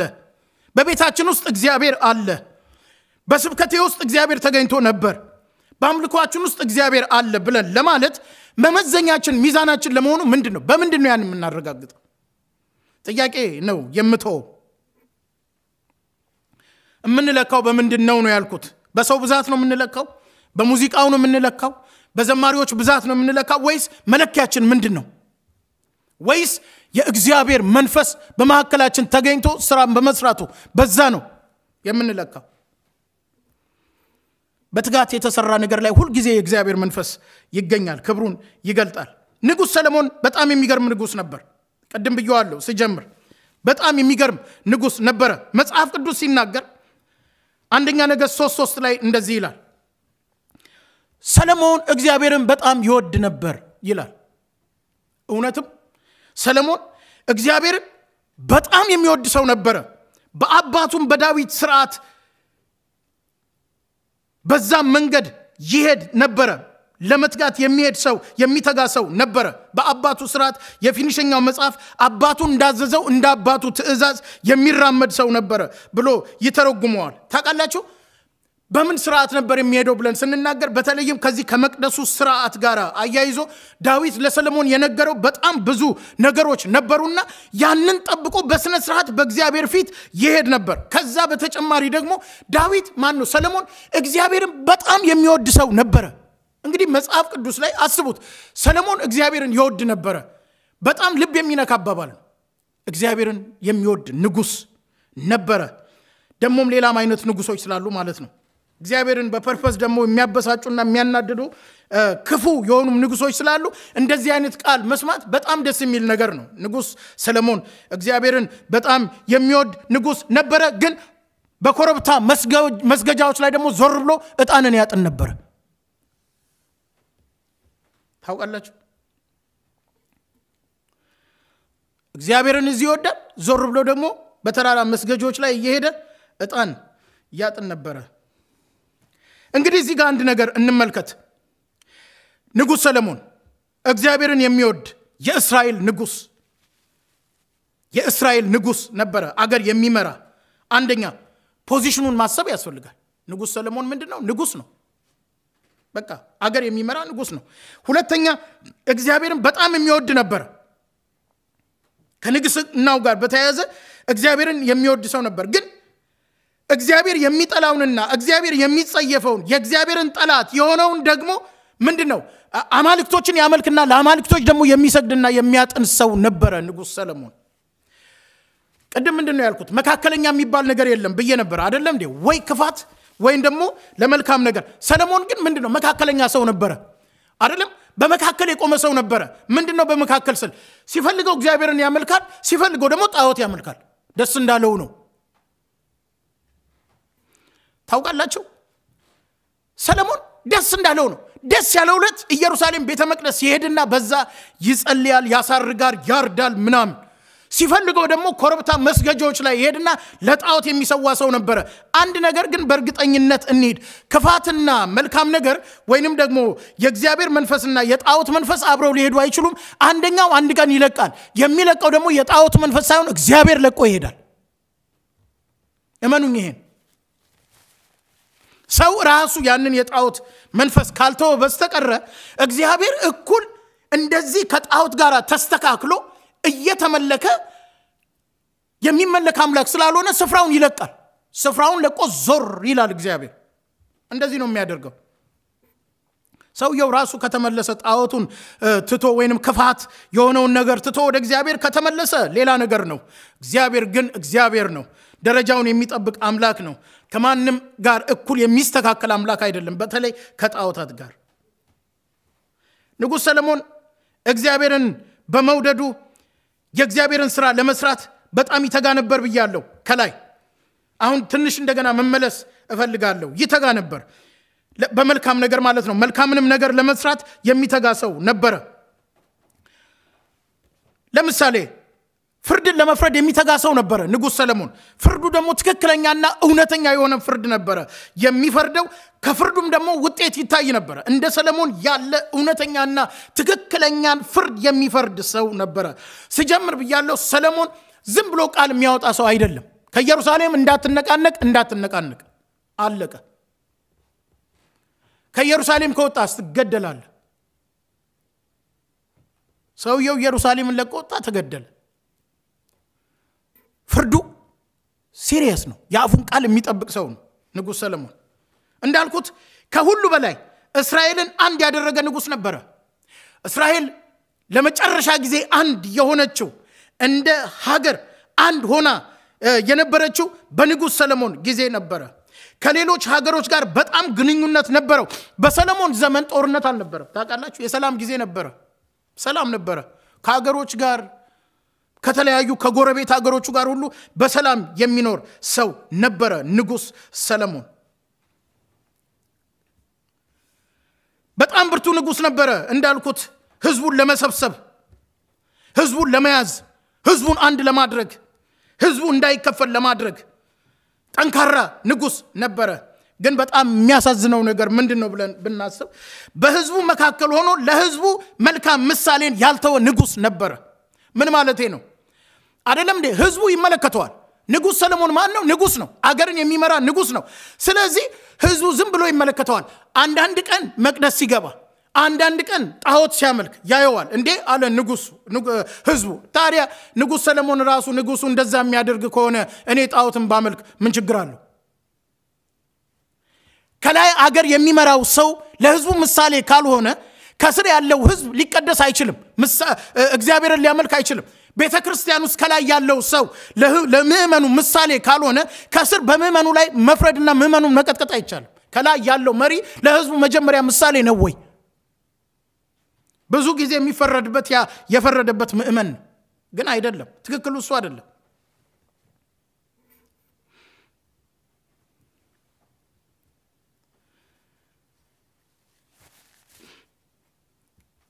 ስለዚህ እስቲ አንድ ነገር እናስብ ንጉስ ልጅ ወለደ ሮባም ይባል ሰለሞን ሲሞት ሮባ ነገሰ ምንድን ነበር ለልጁ የተወለደ አባቴ በዱላ ገርፎ ከሆነ እኔ በጊንጥ ገርፋለሁ ማለት ጀመረ ለልጁ ጥሩ ምሳሌን አልተወለተም ነበር እስራኤልን በትንትኑን አወጣው ያ ታላቅ ኔሽን ያ ታላቅ ህዝብ አስቡት እስቲ ዛሬ ይሄ እስራኤል አንድ ቢሆን ኖሮ አስሩ የተከፈለው ነገድ ባይከፈል ኖሮ አሁን የይሁዳና የቢንያም ነገድ ነው ትንሽ እስራኤል ተብሎ ዛ ተሰብስቦ የተቀመጠው ባይከፈል ኖሮ እስራኤል ምን አይነት ታላቅና ኃያል ሀገር ሊሆን እንደሚችል አስባችሁ ታውቃላችሁ የምን አሜሪካ እንዴ የያዕቆብ ልጆች እኮ በጣም ኃይለኛ ጠንካራ ከባድ የሆኑ ልጆች ነበሩ ምን አይነት አገር እስራኤል ይሆን ነበር አሁን እንኳን በዚህ አንድ ነገር ነው ዓለምን ያንቀጠቀጠ ያለው ሊሆን ግን አልቻለም ለምን አልሆነም ብለን ስናስብ ንጉስ አንድ ጊዜ እግዚአብሔርን ያመልክ ነበር አንድ ጊዜ ጣዖት ያመልክ ነበር ልጁም ያንን ያይ ነበር ልጁን አልገሰጸውም ትክክለኛውን እግዚአብሔርን መፍራትና በእግዚአብሔር መንገድ ላይ መሄድን ሊያስተምረው አልቻለም ምክንያቱም እሱ ራሱ በሁለት መንገድ ላይ እየሄደ ስለነበረ አንተ እግዚአብሔርን ተከተል ሊለው አልቻለም ሊለው አይችልም ነበር ምክንያቱም እሱም ደግሞ እግዚአብሔርን በትክክልና በእውነት መንገድ እየተከተለው ስላልነበረ አልነበረም በሁለተኛ ዜና ምዕራፍ 36 ላይ ሴዴቅያስ ንጉስ ሆኖ ነገሰ በጣም የተጣመመ ንጉስ ነበር እግዚአብሔርን በፐርፐዝ የሚያበሳጭና ጣዖትና አማልክቶችን የሚያመልክ ንጉስ ነበር ሴዴቅያስ ሲነግስ ስለዚህ በሱ በነበረበት ዘመን ደግሞ ያ ቤተ መቅደሱ ገና ነበርና በዛ በቤተ መቅደስ ውስጥ ያሉት ካህናቶች ደግሞ ሌላ በዓለም ያለውን ኮተትና ቆሻሻ እርኩሰት ያስገቡ እዛ ቤተ መቅደስ ውስጥ መለማመድ ጀመሩ አንድ ቀን እንዴት ነው እነኚህ ካህናት ሆነው ሊቀ ካህናትና ካህኑ እንዴት ነው በዚህ በቤተ መቅደስ ውስጥ እንደዚህ አይነት ርኩሰትን የሚሰሩት በየአሰብኩና ወደ አንድ ነገር ላይ ደረስኩ ምክንያቱም ከላይ ንጉሱ ሰለሞን ሲቀደስ አላዩ ስለዚህ ማን ምሳሌ ሆናቸው ማንን ይመልከቱና እግዚአብሔርን በመፍራትና በመንቀጥቀጥ ያምልኩት ማንን ፍጻሜውን ማሰብ እንችላለን ምን እንደሆነ መቅደሱ እኮ ተሰርቶ ሲጨርስ ሰለሞን ሲጨርስ እግዚአብሔር ያስጠነቀቀው ለዚህ ነበር እንግዳ ከሆኑ ሴቶች ጋር እንዳትጋባ ለጣዖት መስዋዕትን እንዳትሰዋ ዕጣንን እንዳታጥን እንዳትከተል ወደ ግራና ወደ ቀኝ እንዳትል ይሄንን የምታደርግ ከሆነ ይሄን የሰራውን ድንጋይ አፈርሰዋለሁ ላይ ይሄ አይደለም ለኔ ትልቁ ነገር ይሄ ድንጋይ አይደለም የናንተ መቀደስ ነው የናንተ አለመርከስ ነው ብሎ እግዚአብሔር አስጠንቅቆ ለሰለሞን ተናግሮት ነበር ቤተ መቅደሱን ሰርቶ ሲጨርስ ለምንድነው እግዚአብሔር ይሄንን ያለው ያ ቤተ መቅደስ ተሰርቶ ከብዙ አመታት በኋላ ነው ይሄ ነገር የተፈጸመው ለምን እግዚአብሔር አስቀድሞ ሰለሞንን እንደዚህ ያለው ብለን ስናስብ በተግባር ሰለሞን ያንን የሚገለጠውን ነገር ሰርቶ ጨርሷል ልቡን እግዚአብሔር ሲያይ ልቡ የሚተጋበት ሌላ ነገር ነበረው ልቡ ዊሽ የሚያደርገው የሚመኘውን ነገር እግዚአብሔር ያይ ነበር ብዙ ሴቶች ሲከቡት ያይ ነበር ለብዙ ጣዖቶች ሲሰግድና ሲያመልክ ሲያጥን እግዚአብሔር በልቡ ያለውን ነገር ያይ ነበር ስለዚህ ነበር አስቀድሞ እግዚአብሔር ለሰለሞን ሲናገረው የነበረው አይደለም ሰው ፕራክቲካሊ በጣም የሚተጋ ሰው ሊሆን ይችላል በተለይ እንዳገልጋይ ስናስብ ተፍ የሚል እዚህም ይሮጣል ዛም ይሮጣል ይሄን ይሰራል ያንን ያደርጋል ምን ያደርጋል እግዚአብሔር አምላክ ግን የሚያየው ይሄ ሰው በልቡ የሚተጋበትን ሌላውን ነገር ይመለከታል በልባችን የምንተጋበትን ነገር ነው እግዚአብሔር ቁም ነገር አድርጎ የሚይዘውና የሚያየው ነገር እንጂ የእጅና የእግራችንን ያፋችንን ፍጥነትና እንቅስቃሴ ወይንም ደግሞ በዚህ በስጋዊ አካላችን ሰርተን የምናከናውነው ክንዋኔ ላይ አይደለም እግዚአብሔር ብዙ ትኩረት የሚሰጠው ሰው በልቡ የሚተጋበት ሌላ ነገር አለው ሰለሞን በልቡ ይተጋ ነበር ተው አለው እግዚአብሔር ተው የምትተጋበት ነገር አለ ሌላ ትጋት አለ ተራሮችን ያይ ነበር መስዋዕቶችን ያይ ነበር የከበቡትን ሴቶች እግዚአብሔር ያይ ነበር ውጤቱ ምንድነው አንተ የምትመካው በዚህ ቤት ላይ ነው ቤቱን መተዋለው ላይ በማዶ የሚሄዱ ሰዎች መዘበቻ እንዲሆኑ አደርገዋለሁ አንድ ጊዜ እኮ እግዚአብሔር የክብር ደመና እዚህ ቤት ላይ ይመጣ ነበር ምን ሆኖ ፈረሰ ይላሉ አይ እግዚአብሔርን ማምለክ ትተው ፊታቸውን ወደ ጣዖትና አማልክት ስላዞሩ እግዚአብሔር በፊታቸው ገለበጠው ብለው ተረተረት ማውሪያ ያደርጉታል ብሎ እግዚአብሔር አስጠንቅቆ ተናግሮት ነበር አያችሁ እግዚአብሔር ሳይናገር ምንም ነገር አያደርግም ሳያስጠነቅቅ ሳይናገር ተው ሳይል በምንም አይነት ነገር ምንም ነገር አያደርግም ተናግሮት ነበር ለሰለሞንም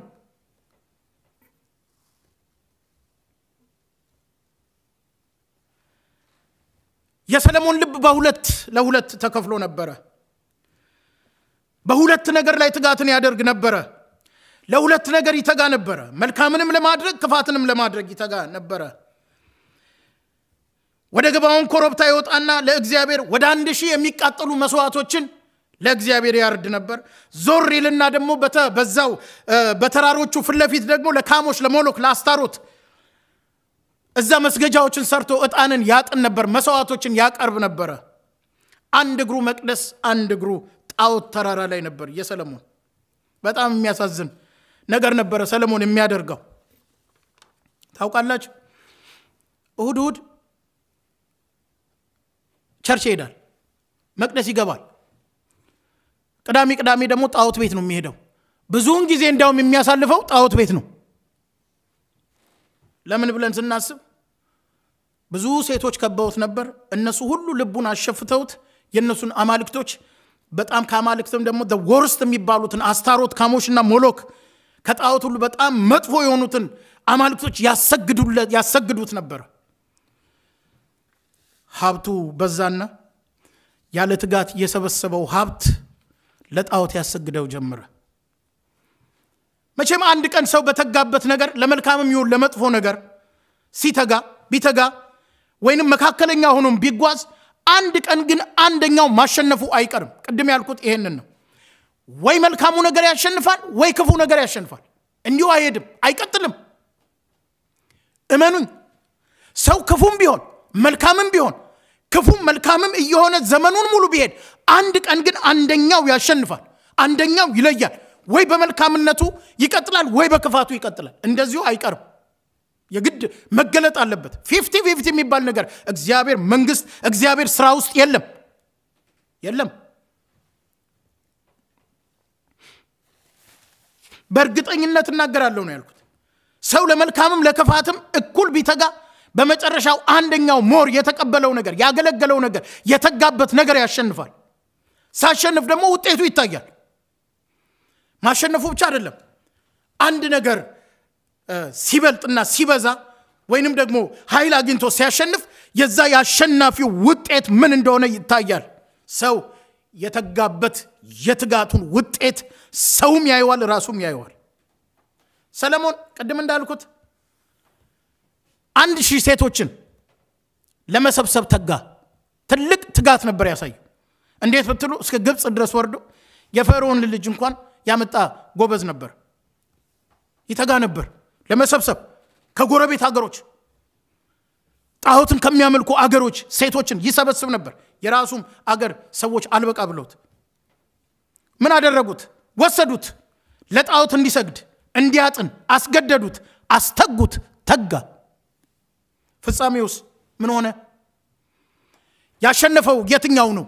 ሰለሞን ላይ ያሸነፈው የትኛው ነው መልካምነቱ ወይስ ክፋቱ የሰራው መልካም ነገር ነው መቅደስ መስራቱና ዛውስ ቆጣሪ ለሰው ቆጣሪ ምንድነው ለመቁጠር ሰው እስኪያስቸግረው ድረስ የሰዋቸው እነዛ እንሰሶች ናቸው እዚህ ላይ ያሸነፉት ወይስ ኮረብታ ላይ ያሉት መስገጃዎች ያሸነፉት ስለዚህ ክፋቱ ነበር ያሸነፈው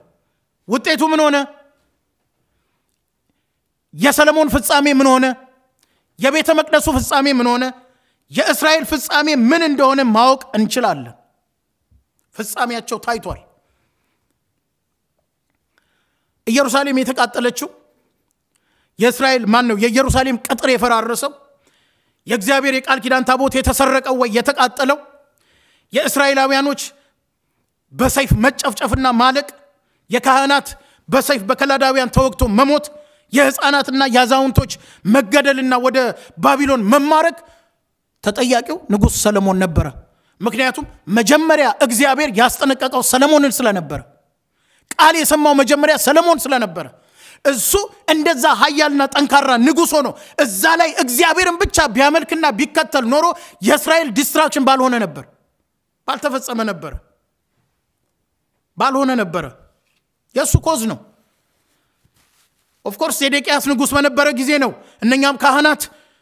ያንን ነገር በዛ በቤተ መቅደስ ውስጥ ገብተው ሲለማመዱ እግዚአብሔር አስጠነቀቀ ከለዳውያንን ግቡ አለ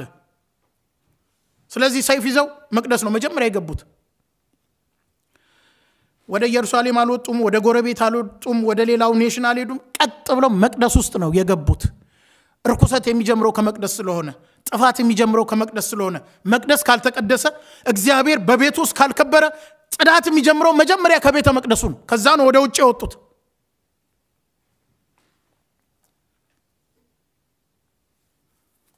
ያልኩት አንድ ነገር ነው ለእስራኤል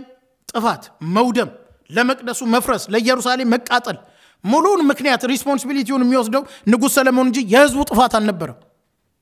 ህዝቡ አልነበረም ይሄንንም ቀድም እንዳልኩት ከሁለተኛ ዜና ምዕራፍ 36 ላይ ሄዳችሁ ማየት እንችላለን ያስጠነቅቅ ነበር ህዝቡን ማን ነው ካህናቱን እረተው ይያለ ነቢያትን ይልክ ነበር መልእክተኞችን ይልክ ነበር ሰሙ እነሱ ግን በመልእክተኞቹ አላገጡ ቀለዱባቸው ስለዚህ እግዚአብሔር ባቢሎናውያንን ግቡ አለ ህዝቡ ላይ መቼ ተናገረ እግዚአብሔር ስለ ህዝቡ አይደለም ያወራው እኔ አሁንም እነዚህን ካህናት ለመወንጀል ሳይሆን ግን መጀመሪያ ሰለሞን ያጠፋው የሰለሞን ጥፋት ነበር ሰለሞን በህይወት ዘመን ያከማቸው ብዙ ሀብት እና ሲሳይ ነበር በጣም ሀብታም ነበር ሰለሞን መልካም ኑሮ ያለው ሰው ነበር ሌላው ቀርቶ ስለሚበላው ስለሚጠጣው ነገር እንኳን በጣም በቃ በሆነ አገላለጽ የሚገልጽ ሰው ነበር ወይን የሰው ልብ ደስ ያሰኛል ጮማን መብላት መልካም እንደሆነ በቃ ኑሮ በጣም የተደላደለ የተመቻቸ ሀብታም የሆነ ንጉስ ነበር ሀብት ለማከማቸት የተጋው ትጋት ወይም ብዙ እንግዳ ሴቶችን ለመሰብሰብ የተጋው ትጋት ትርፉ ሀብት ሳይሆን ኪሳራ ነበር ያመጣበት በመጨረሻ ላይ ውጤቱ አንድ ሺህ ሴት አስቀምጦ ሀብታም ነው ግን ያለውን ሀብት የሚበሉት እነሱ ናቸው ምግባቸውን እንኳን በቀን 3 ቢበሉ አስቡ ምን ያህል ሊበሉ እንደሚችሉ የሚሰጣቸው ወርቅ የሚሰጣቸው ስጦታ የሚሰጣቸው የሚያደርግላቸው ነገር ሁሉ ሀብቱን ሙልጭ አድርገው የበሉት እነዛ ሴቶች ነበሩ ምን ሀብት ነበሩ በመጨረሻ መጨረሻ ላይ ሰለሞን ኪሳራ 0 በ0 የወጣ ንጉስ ነበር እንደዛ የከበረ ንጉስ እንዳልነበር እንደዛ ኃያል ታላቅ ንጉስ እንዳልነበር እንደዛ እግዚአብሔር እንደማይወደው ግን በዜሮ ኪሳራ የጨረሰ ሰው ነበር ራሱ በመክብብ መጽሐፍ ላይ ተናግሮታል እንዳልኳችሁ አንድ ላይ የሚናገረው ሌላ ቦታ ላይ በሌላ መልክ ይገልጸዋል ይተነትነዋል ይናገረዋል ይፈታዋል ምን ማለቱ እንደሆነ መክብብ 12 ቁጥር 13 እና 14 ላይ ሲናገር እንደዚህ አለ የነገሩን ፍጻሜ እንስማ የማንን የሰውን የነገሩን ፍጻሜ እንስማ ሁለንተናው ይህ ሁለንተናው ነውና ምኑ የነገሩን ፍጻሜ ማወቅና መስማት የሰው ሁለንተናው ነውና ስለዚህ ምን በል እግዚአብሔርን ፍራ እግዚአብሔርን ለመፍራት ምን በል ትጋ አያችሁ ሰለሞን አንድ ያልተጋበት ነገርና ያላደረገው ነገር ምንድን ነበር እግዚአብሔርን መፍራት ሁለተኛስ ትእዛዙን ጠብቅ ሰለሞን ትእዛዙን አልጠበቀም ነበር አባቱ የተናገረውን ትእዛዝ ያልጠበቀ ሰው ነበር ስለዚህ ምን በል አሁን ከጉድለቱ ከድካሙ ከሽንፈቱ ካሳለፈው ነገር የተማረውን ነገር ነበር ያለፈውን ነገር ነበር የሚናገረው የእግዚአብሔርን ትእዛዝ ጠብቅ እግዚአብሔርን ፍራ አለና ምን አለ ሞኝ አትሁን ሰው ሆይ ጆሮ ያለው ሆይ ሰው ሁሉ ስማ እግዚአብሔር ስራን ሁሉ የተሰወረውን ነገር ሁሉ መልካምም ቢሆን ክፉ ወደ ፍርድ ያመጣዋልና አያችሁ አንድ ቀን እግዚአብሔር አመጣና ጠረጴዛ ላይ ዘረገፈለት መልካምም ቢሆን ክፋትም ቢሆን የሰራውን ስራ በሙሉ ጠረጴዛ ላይ ቁጭ አደረገና እግዚአብሔር ለሰለሞን አሳየው ስለዚህ የተሰወረ ነገር እንኳን ቢኖር የሰራው ክፋትም ወይ መልካም ነገር እግዚአብሔር አንድ ቀን ወደ ብርሃን ያመጣዋል አትጠራጠር ስለዚህ እንደ ተግባሮቹ ውጤት ደግሞ እግዚአብሔር የሚያደርገውን ያደርጋል አለና ምን አለ ወይ ጉድ አለ ለካ ሁሉም ከንቱ ነው አለ መጽሐፉን የጨረሰው በዚህ ነው ለካ ከንቱ ነው የኖረበትን ዘመን የሄደበትን ዘመን ያደረገውን የሰራውን ነገር ሁሉ አየና እግዚአብሔር ጠረጴዛ ላይ ወስዶ ቁጭ ሲያደርግለት ወይ ጉድ ለካስ አንዴ ከንቱ ነው ብሎ ቢያበቃ መልካም ነበር አራቴ ደገመው ከንቱ ነው አለ ብዙ የመጽሐፍ ተንታኞች ሲናገሩ እኔም በግል ያነጋገርኳቸው መጽሐፍ ቅዱስ አስተማሪዎች አሉ ሲነግሩኝ ምን አሉ ስለዚህ አንስቼ ጠይቂያቸው ነበር እንዴት ነበር የሰለሞን የመጨረሻው ታይም በምን መልክ ነው የተፈጸመው ብዬ ስጠይቃቸው በንስሐ ተመልሷል ሰለሞን በንስሐ ከተመለሰ በኋላ የጻፋቸው መጽሐፎች ናቸው እነዚህ 3 የጥበብ መጽሐፍታት ብለው ይናገራሉ መጽሐፈ መክብብን ነህምያንና ምሳሌ ክብር ለሰራዊት ጌታ እግዚአብሔር ይሁን እንደዛ ከሆነ እግዚአብሔር ምህረት ሰጥቶት አድርጎለት እንደገና የጻፈው መጽሐፍ ከሆነ ጌታ ስሙ ይባረክ ግን አንደኛ ነገሥት ምዕራፍ 9:10 ላይ ደግሞ የሚናገረው ሌላ ነገር ነው ስለ ሰለሞን ምን ይላል ሲናገር እንዲህ ይላል ሁለት ጊዜ ከተገለጠለት ሌሎችን አማልክት እንዳይከተል ካዘዘው ከእስራኤል አምላክ ከእግዚአብሔር ልቡን አርቋልና እግዚአብሔር ያዘዘውን አልጠበቀምና እግዚአብሔር ሰለሞንን ተቆጣ ይላል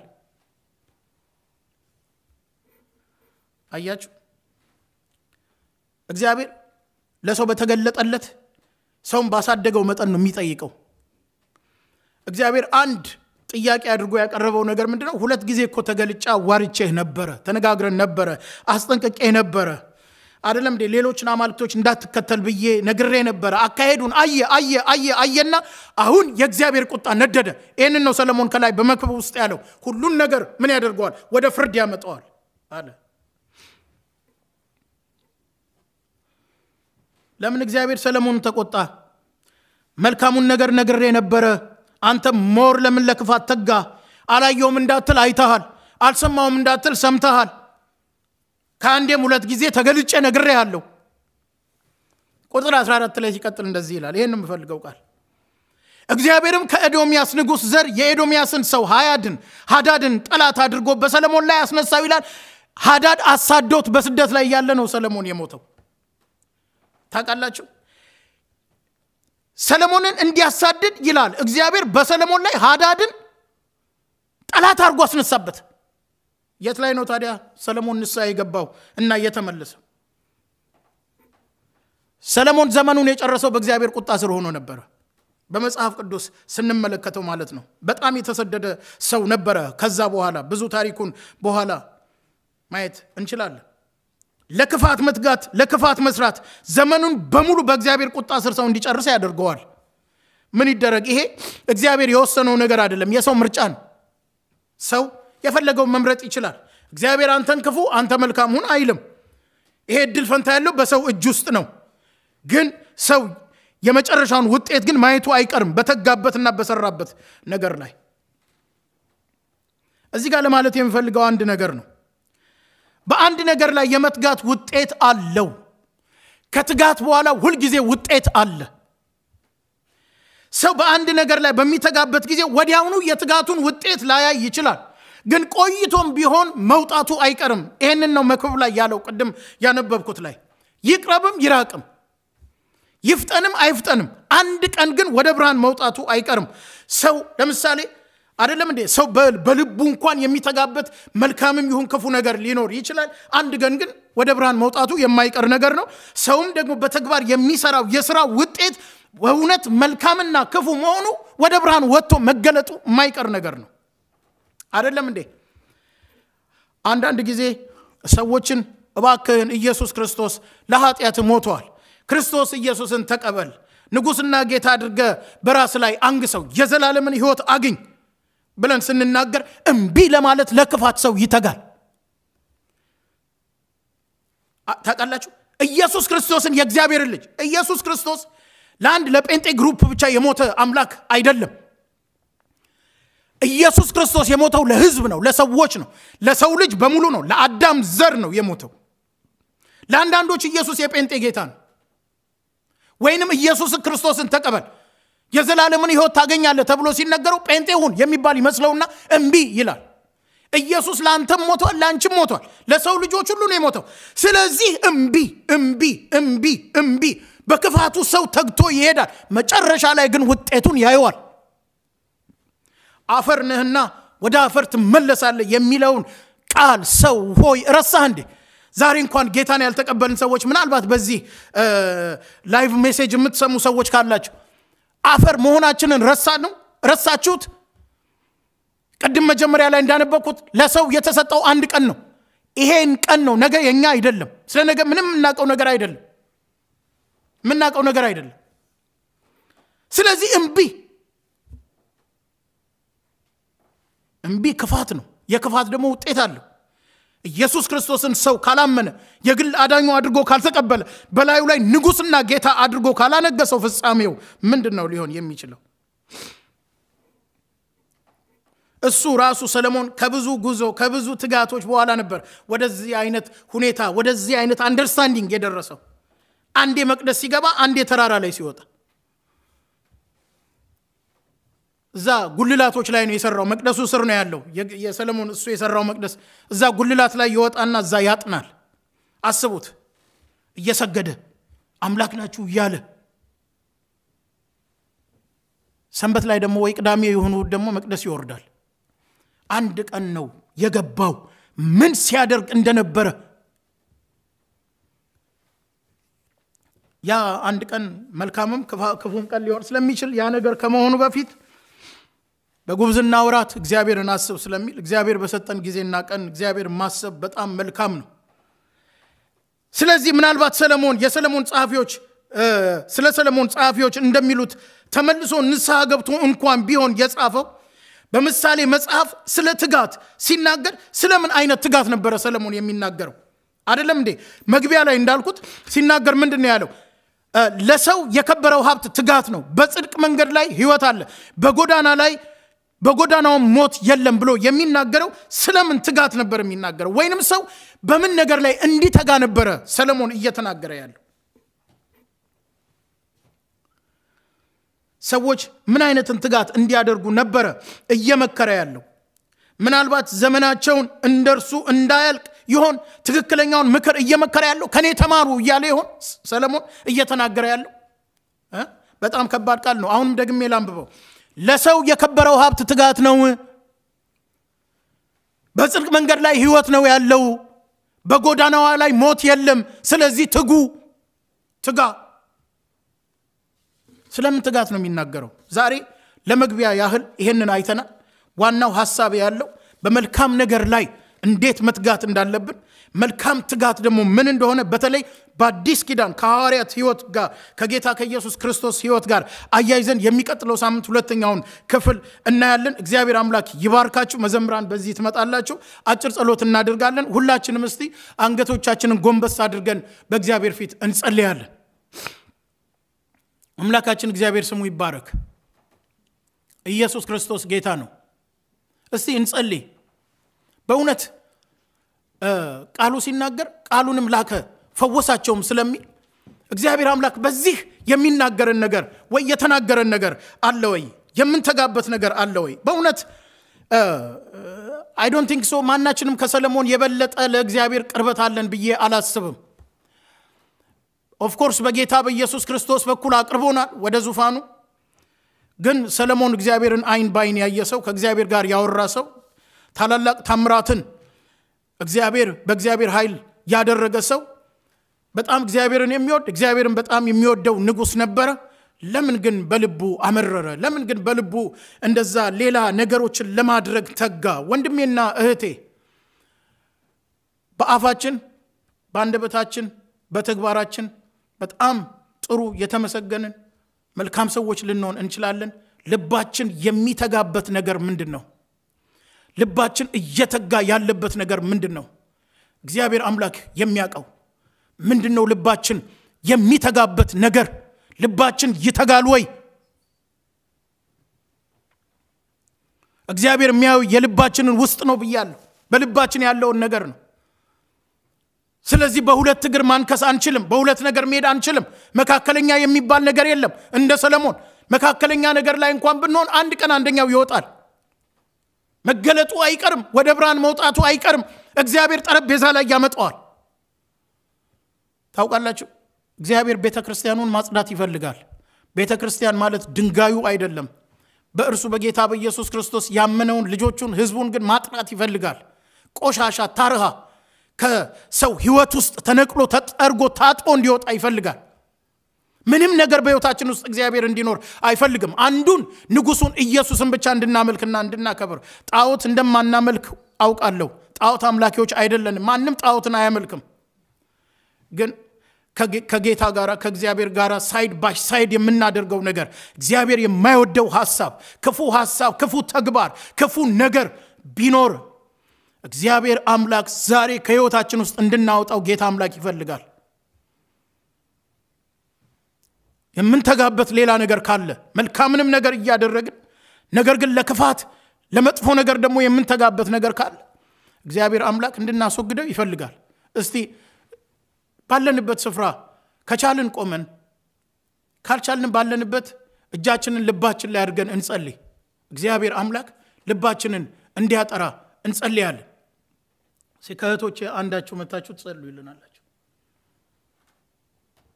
ወደዚህ ነው እናጸልዩ። ሃሌሉያ ሃሌሉያ። እግዚአብሔር ሆይ እናመሰግንሃለን። አቤቱ ስለ ታላቁ ቃልህ እናመሰግንሃለን። ስለ ሕይወት ቃልህ እናመሰግንሃለን። እግዚአብሔር አብ አባታችን ሆይ በጌታ በኢየሱስ ክርስቶስ ስም ሃሌሉያ ቃል በሆነው ልጅህ ጌታ እግዚአብሔር ሆይ በእውነት ሕይወት ስላለው ቃልህ ጌታ እግዚአብሔር ሆይ ስለሚበዛልን ስለሚትረፈረፈው ቃልህ ጌታ ሆይ ወደ እውነተኛ መንገድ ወደሚወስደው ቃልህ እግዚአብሔር ሆይ ወደሚፈውሰው እግዚአብሔር ሆይ ሃሌሉያ ስለላክልን ስለዚህ ቃል እናመሰግንሃለን። ስምህ እየተባረከ ይሁን። አሁንም ደግሞ ጌታ ሆይ ሰምተን እግዚአብሔር ሆይ የምናደርግ እንጂ ጌታ ሆይ እንዲሁ ቃልህን የምንተው እንዳንሆን ጌታ ሆይ የሰማችሁት ቃል አሁን ስለሰማችሁት ቃል ዛሬ እናንተ ነፃ ናችሁ ብለህ አንተ ራስ እንደተናገርክ ጌታ ሆይ ዛሬ ስለተናገርከን እግዚአብሔር ሆይ ይሄንን እንድናደርግ እንኖርበትና በህይወት እንኖርበት ዘንድ ጌታ እግዚአብሔር ሆይ ስለሰጠህን ስለዚህ ቃል እናመሰግንሃለን። ስለመጣው ስለዚህ ቃል እናመሰግንሃለን። አቤቱ ጌታዬና አምላኬ እግዚአብሔር ሆይ በዚህ ቃል ውስጥ ደግሞ ጌታ ሆይ ልባችንን እንድንመረምር አቤቱ በምን እንደተጋን እንድናውቅ ጌታ እግዚአብሔር ሆይ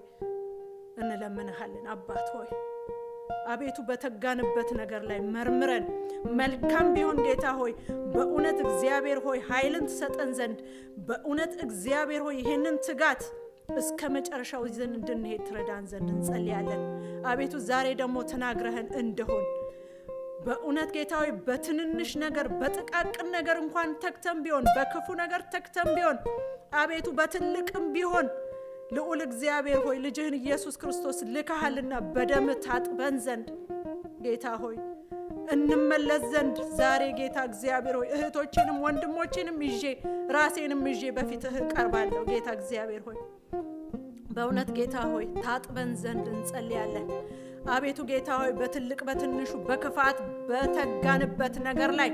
ዛሬ ይበቃ ዘንድ እንጸልያለን። በኢየሱስ ስም ዛሬ የመመለስ ቀን ይሆን ዘንድ እንጸልያለን። አቤቱ ጌታ እግዚአብሔር ሆይ አይምሮንና እግዚአብሔር ሆይ አስተሳሰብን ሰተህናል፣ ማመዛዘንን ሰተህናል። እውነቱን ከክፉ ጌታ እግዚአብሔር ሆይ ከውሸት ጽድቁን ጌታ እግዚአብሔር ሆይ ከርኩሰት የምንለይበት ጌታ እግዚአብሔር ሆይ ልቦናን ሰተህናልና ጌታ ሆይ በእውነት ዛሬ መርጠን እንድንሄድ በእውነት ጌታ እግዚአብሔር ሆይ በልባችን ውስጥ ያለውን ነገር ጥቃቅን ነገር እንኳን ዛሬ ጌታ እግዚአብሔር በስም እንድንተው በኢየሱስ ክርስቶስም አንድ መንገድ እንዲሆንልን አንድ ልብ እንዲሆንልን ያወቅነውን ጌታችንን አንተን የተናገርንህን ብቻ የተናገርከንን ብቻ እግዚአብሔር ሆይ ይዘን እንድንሄድ እርዳን። አቤቱ ትጋታችን በመልካም ይሁን፣ ትጋታችን በመትወደው ይሁን። ትጋታችን አንተ ጌታ እግዚአብሔር መልካምና ፍጻሜ ያላት ናት ባልከው ላይ ይሁንልን። አባት ሆይ እናመሰግንሃለን ስለ ታላቁ ክብር ብለህ ጌታ እግዚአብሔር ሆይ ስለምትሰጠን ክብር ጌታ እግዚአብሔር ሆይ ይሄንን ትኩር ብለን አይተን መልካሙን ነገር እንድንይዝ ትረዳን ዘንድ እንጸልያለን። አቤቱ ጌታ እግዚአብሔር ሆይ በጌታ በኢየሱስ ክርስቶስ ክቡር ደም በደልና ኃጢአት መተላለፋችን ሁሉ ይቅር በለን።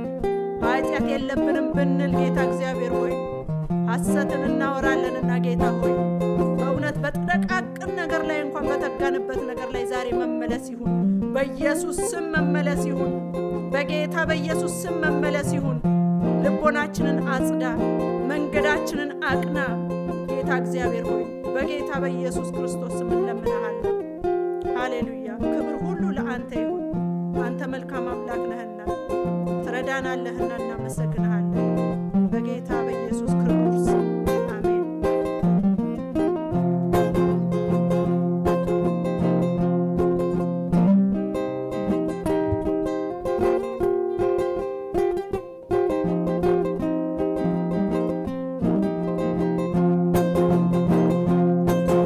በዚህ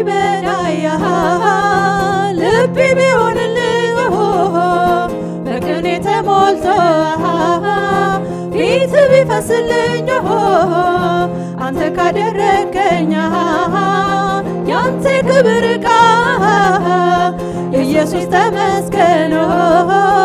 ምስጋናዬን ካረካ ከወደድከው ምስጋናዬ ካስደሰተ አምላኬ ሆይ በየዕለቱ ለስምህ ክብር ይሁንልህ ወዳጄ ሆይ በየዕለቱ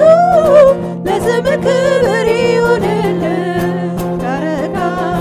ከወደድከው ምስጋናዬ ካስደሰተ አምላኬ ሆይ በየዕለቱ ለስምህ ክብር ይሁንልህ ወዳጄ ሆይ በየዕለቱ ለስምህ ክብር ይሁንልህ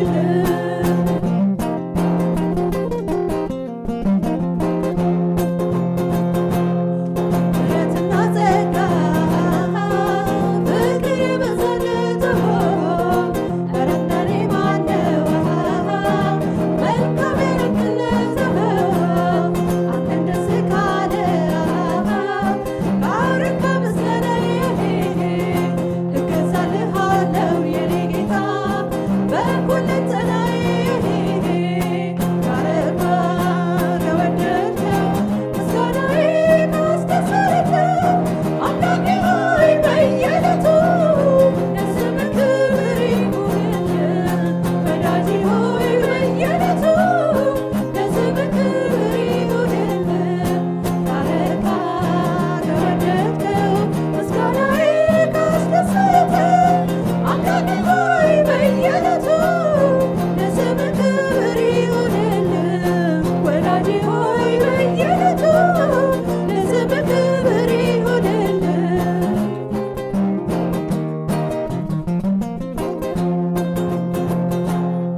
መቅደስ ባለበት ክብር በሞላበት እንዴት ደስ ያሰኛል የኔ ጌታ ለስምህ መገኘት ስምህ ሞገሴ ነው መገኘቴ ፈውሴ አክብሮትን ታብዛ ሳመስግን ነፍሴ ካረካ ከወደድከው ምስጋናዬ ካስደሰተ አምላኬ ሆይ በየዕለቱ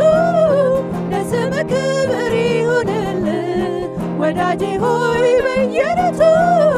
ለስምህ ክብር ይሁንልህ ካረካ ከወደድከው ምስጋናዬ ካስደሰተ አምላኬ ሆይ በየዕለቱ ለስምህ ክብር ይሁንልህ ወዳጄ ሆይ በየዕለቱ ለስምህ ክብር ይሁንልህ ካረካ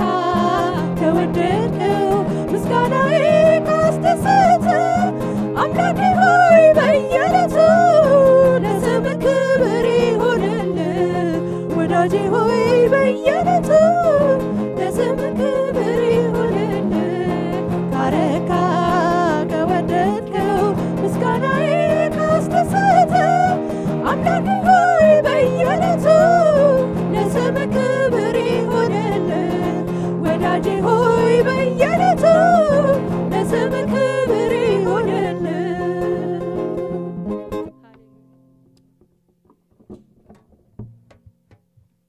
እግዚአብሔር አምላክ ይባርካችሁ ወንድሞቻችን እህቶቻችን ወገኖቻችን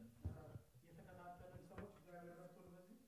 በዚህ ጌታ አምላክ ይባርካችሁ እንዳልኳችሁ የሚቀጥለው ሳምንት ሁለተኛውን ክፍል እንቀጥላለን በጸሎት እንተሳሰብ ፕሮግራማችን ያው አርብ በተቻለ መጠን አጫጭር መልእክቶችን ለማስተላለፍ እንሞክራለን በዋትስአፕ ላይ እየቀዳን መላክ እንትንላለን አስታውሱ የሚቀጥሉት ሁለት አርብ በተከታታይ የጾምና የጸሎት ጊዜ ናቸው በመንችለው እንደምንችለው በእግዚአብሔር አምላክ ፊት እንጸልይ እግዚአብሔር አምላክ ፊቱን ወደ ህዝቡ እንዲመልስ ወደ ዓለማችን ወደ ሀገራት እንዲመልስ እየታጨደ ያለውን ህዝብ እግዚአብሔር እንዲመለከት ያንን በቃ እንዲል የተዘጉ የእግዚአብሔር መሰብሰቢያ አዳራሾች እንዲከፈቱ ሰው እንደገና እንዲመለስ እግዚአብሔርም እንዲመለክ በአንድነት ተሰባስበን ለዛ ነገር ትጋት ያስፈልገናል እግዚአብሔር ከሰጠን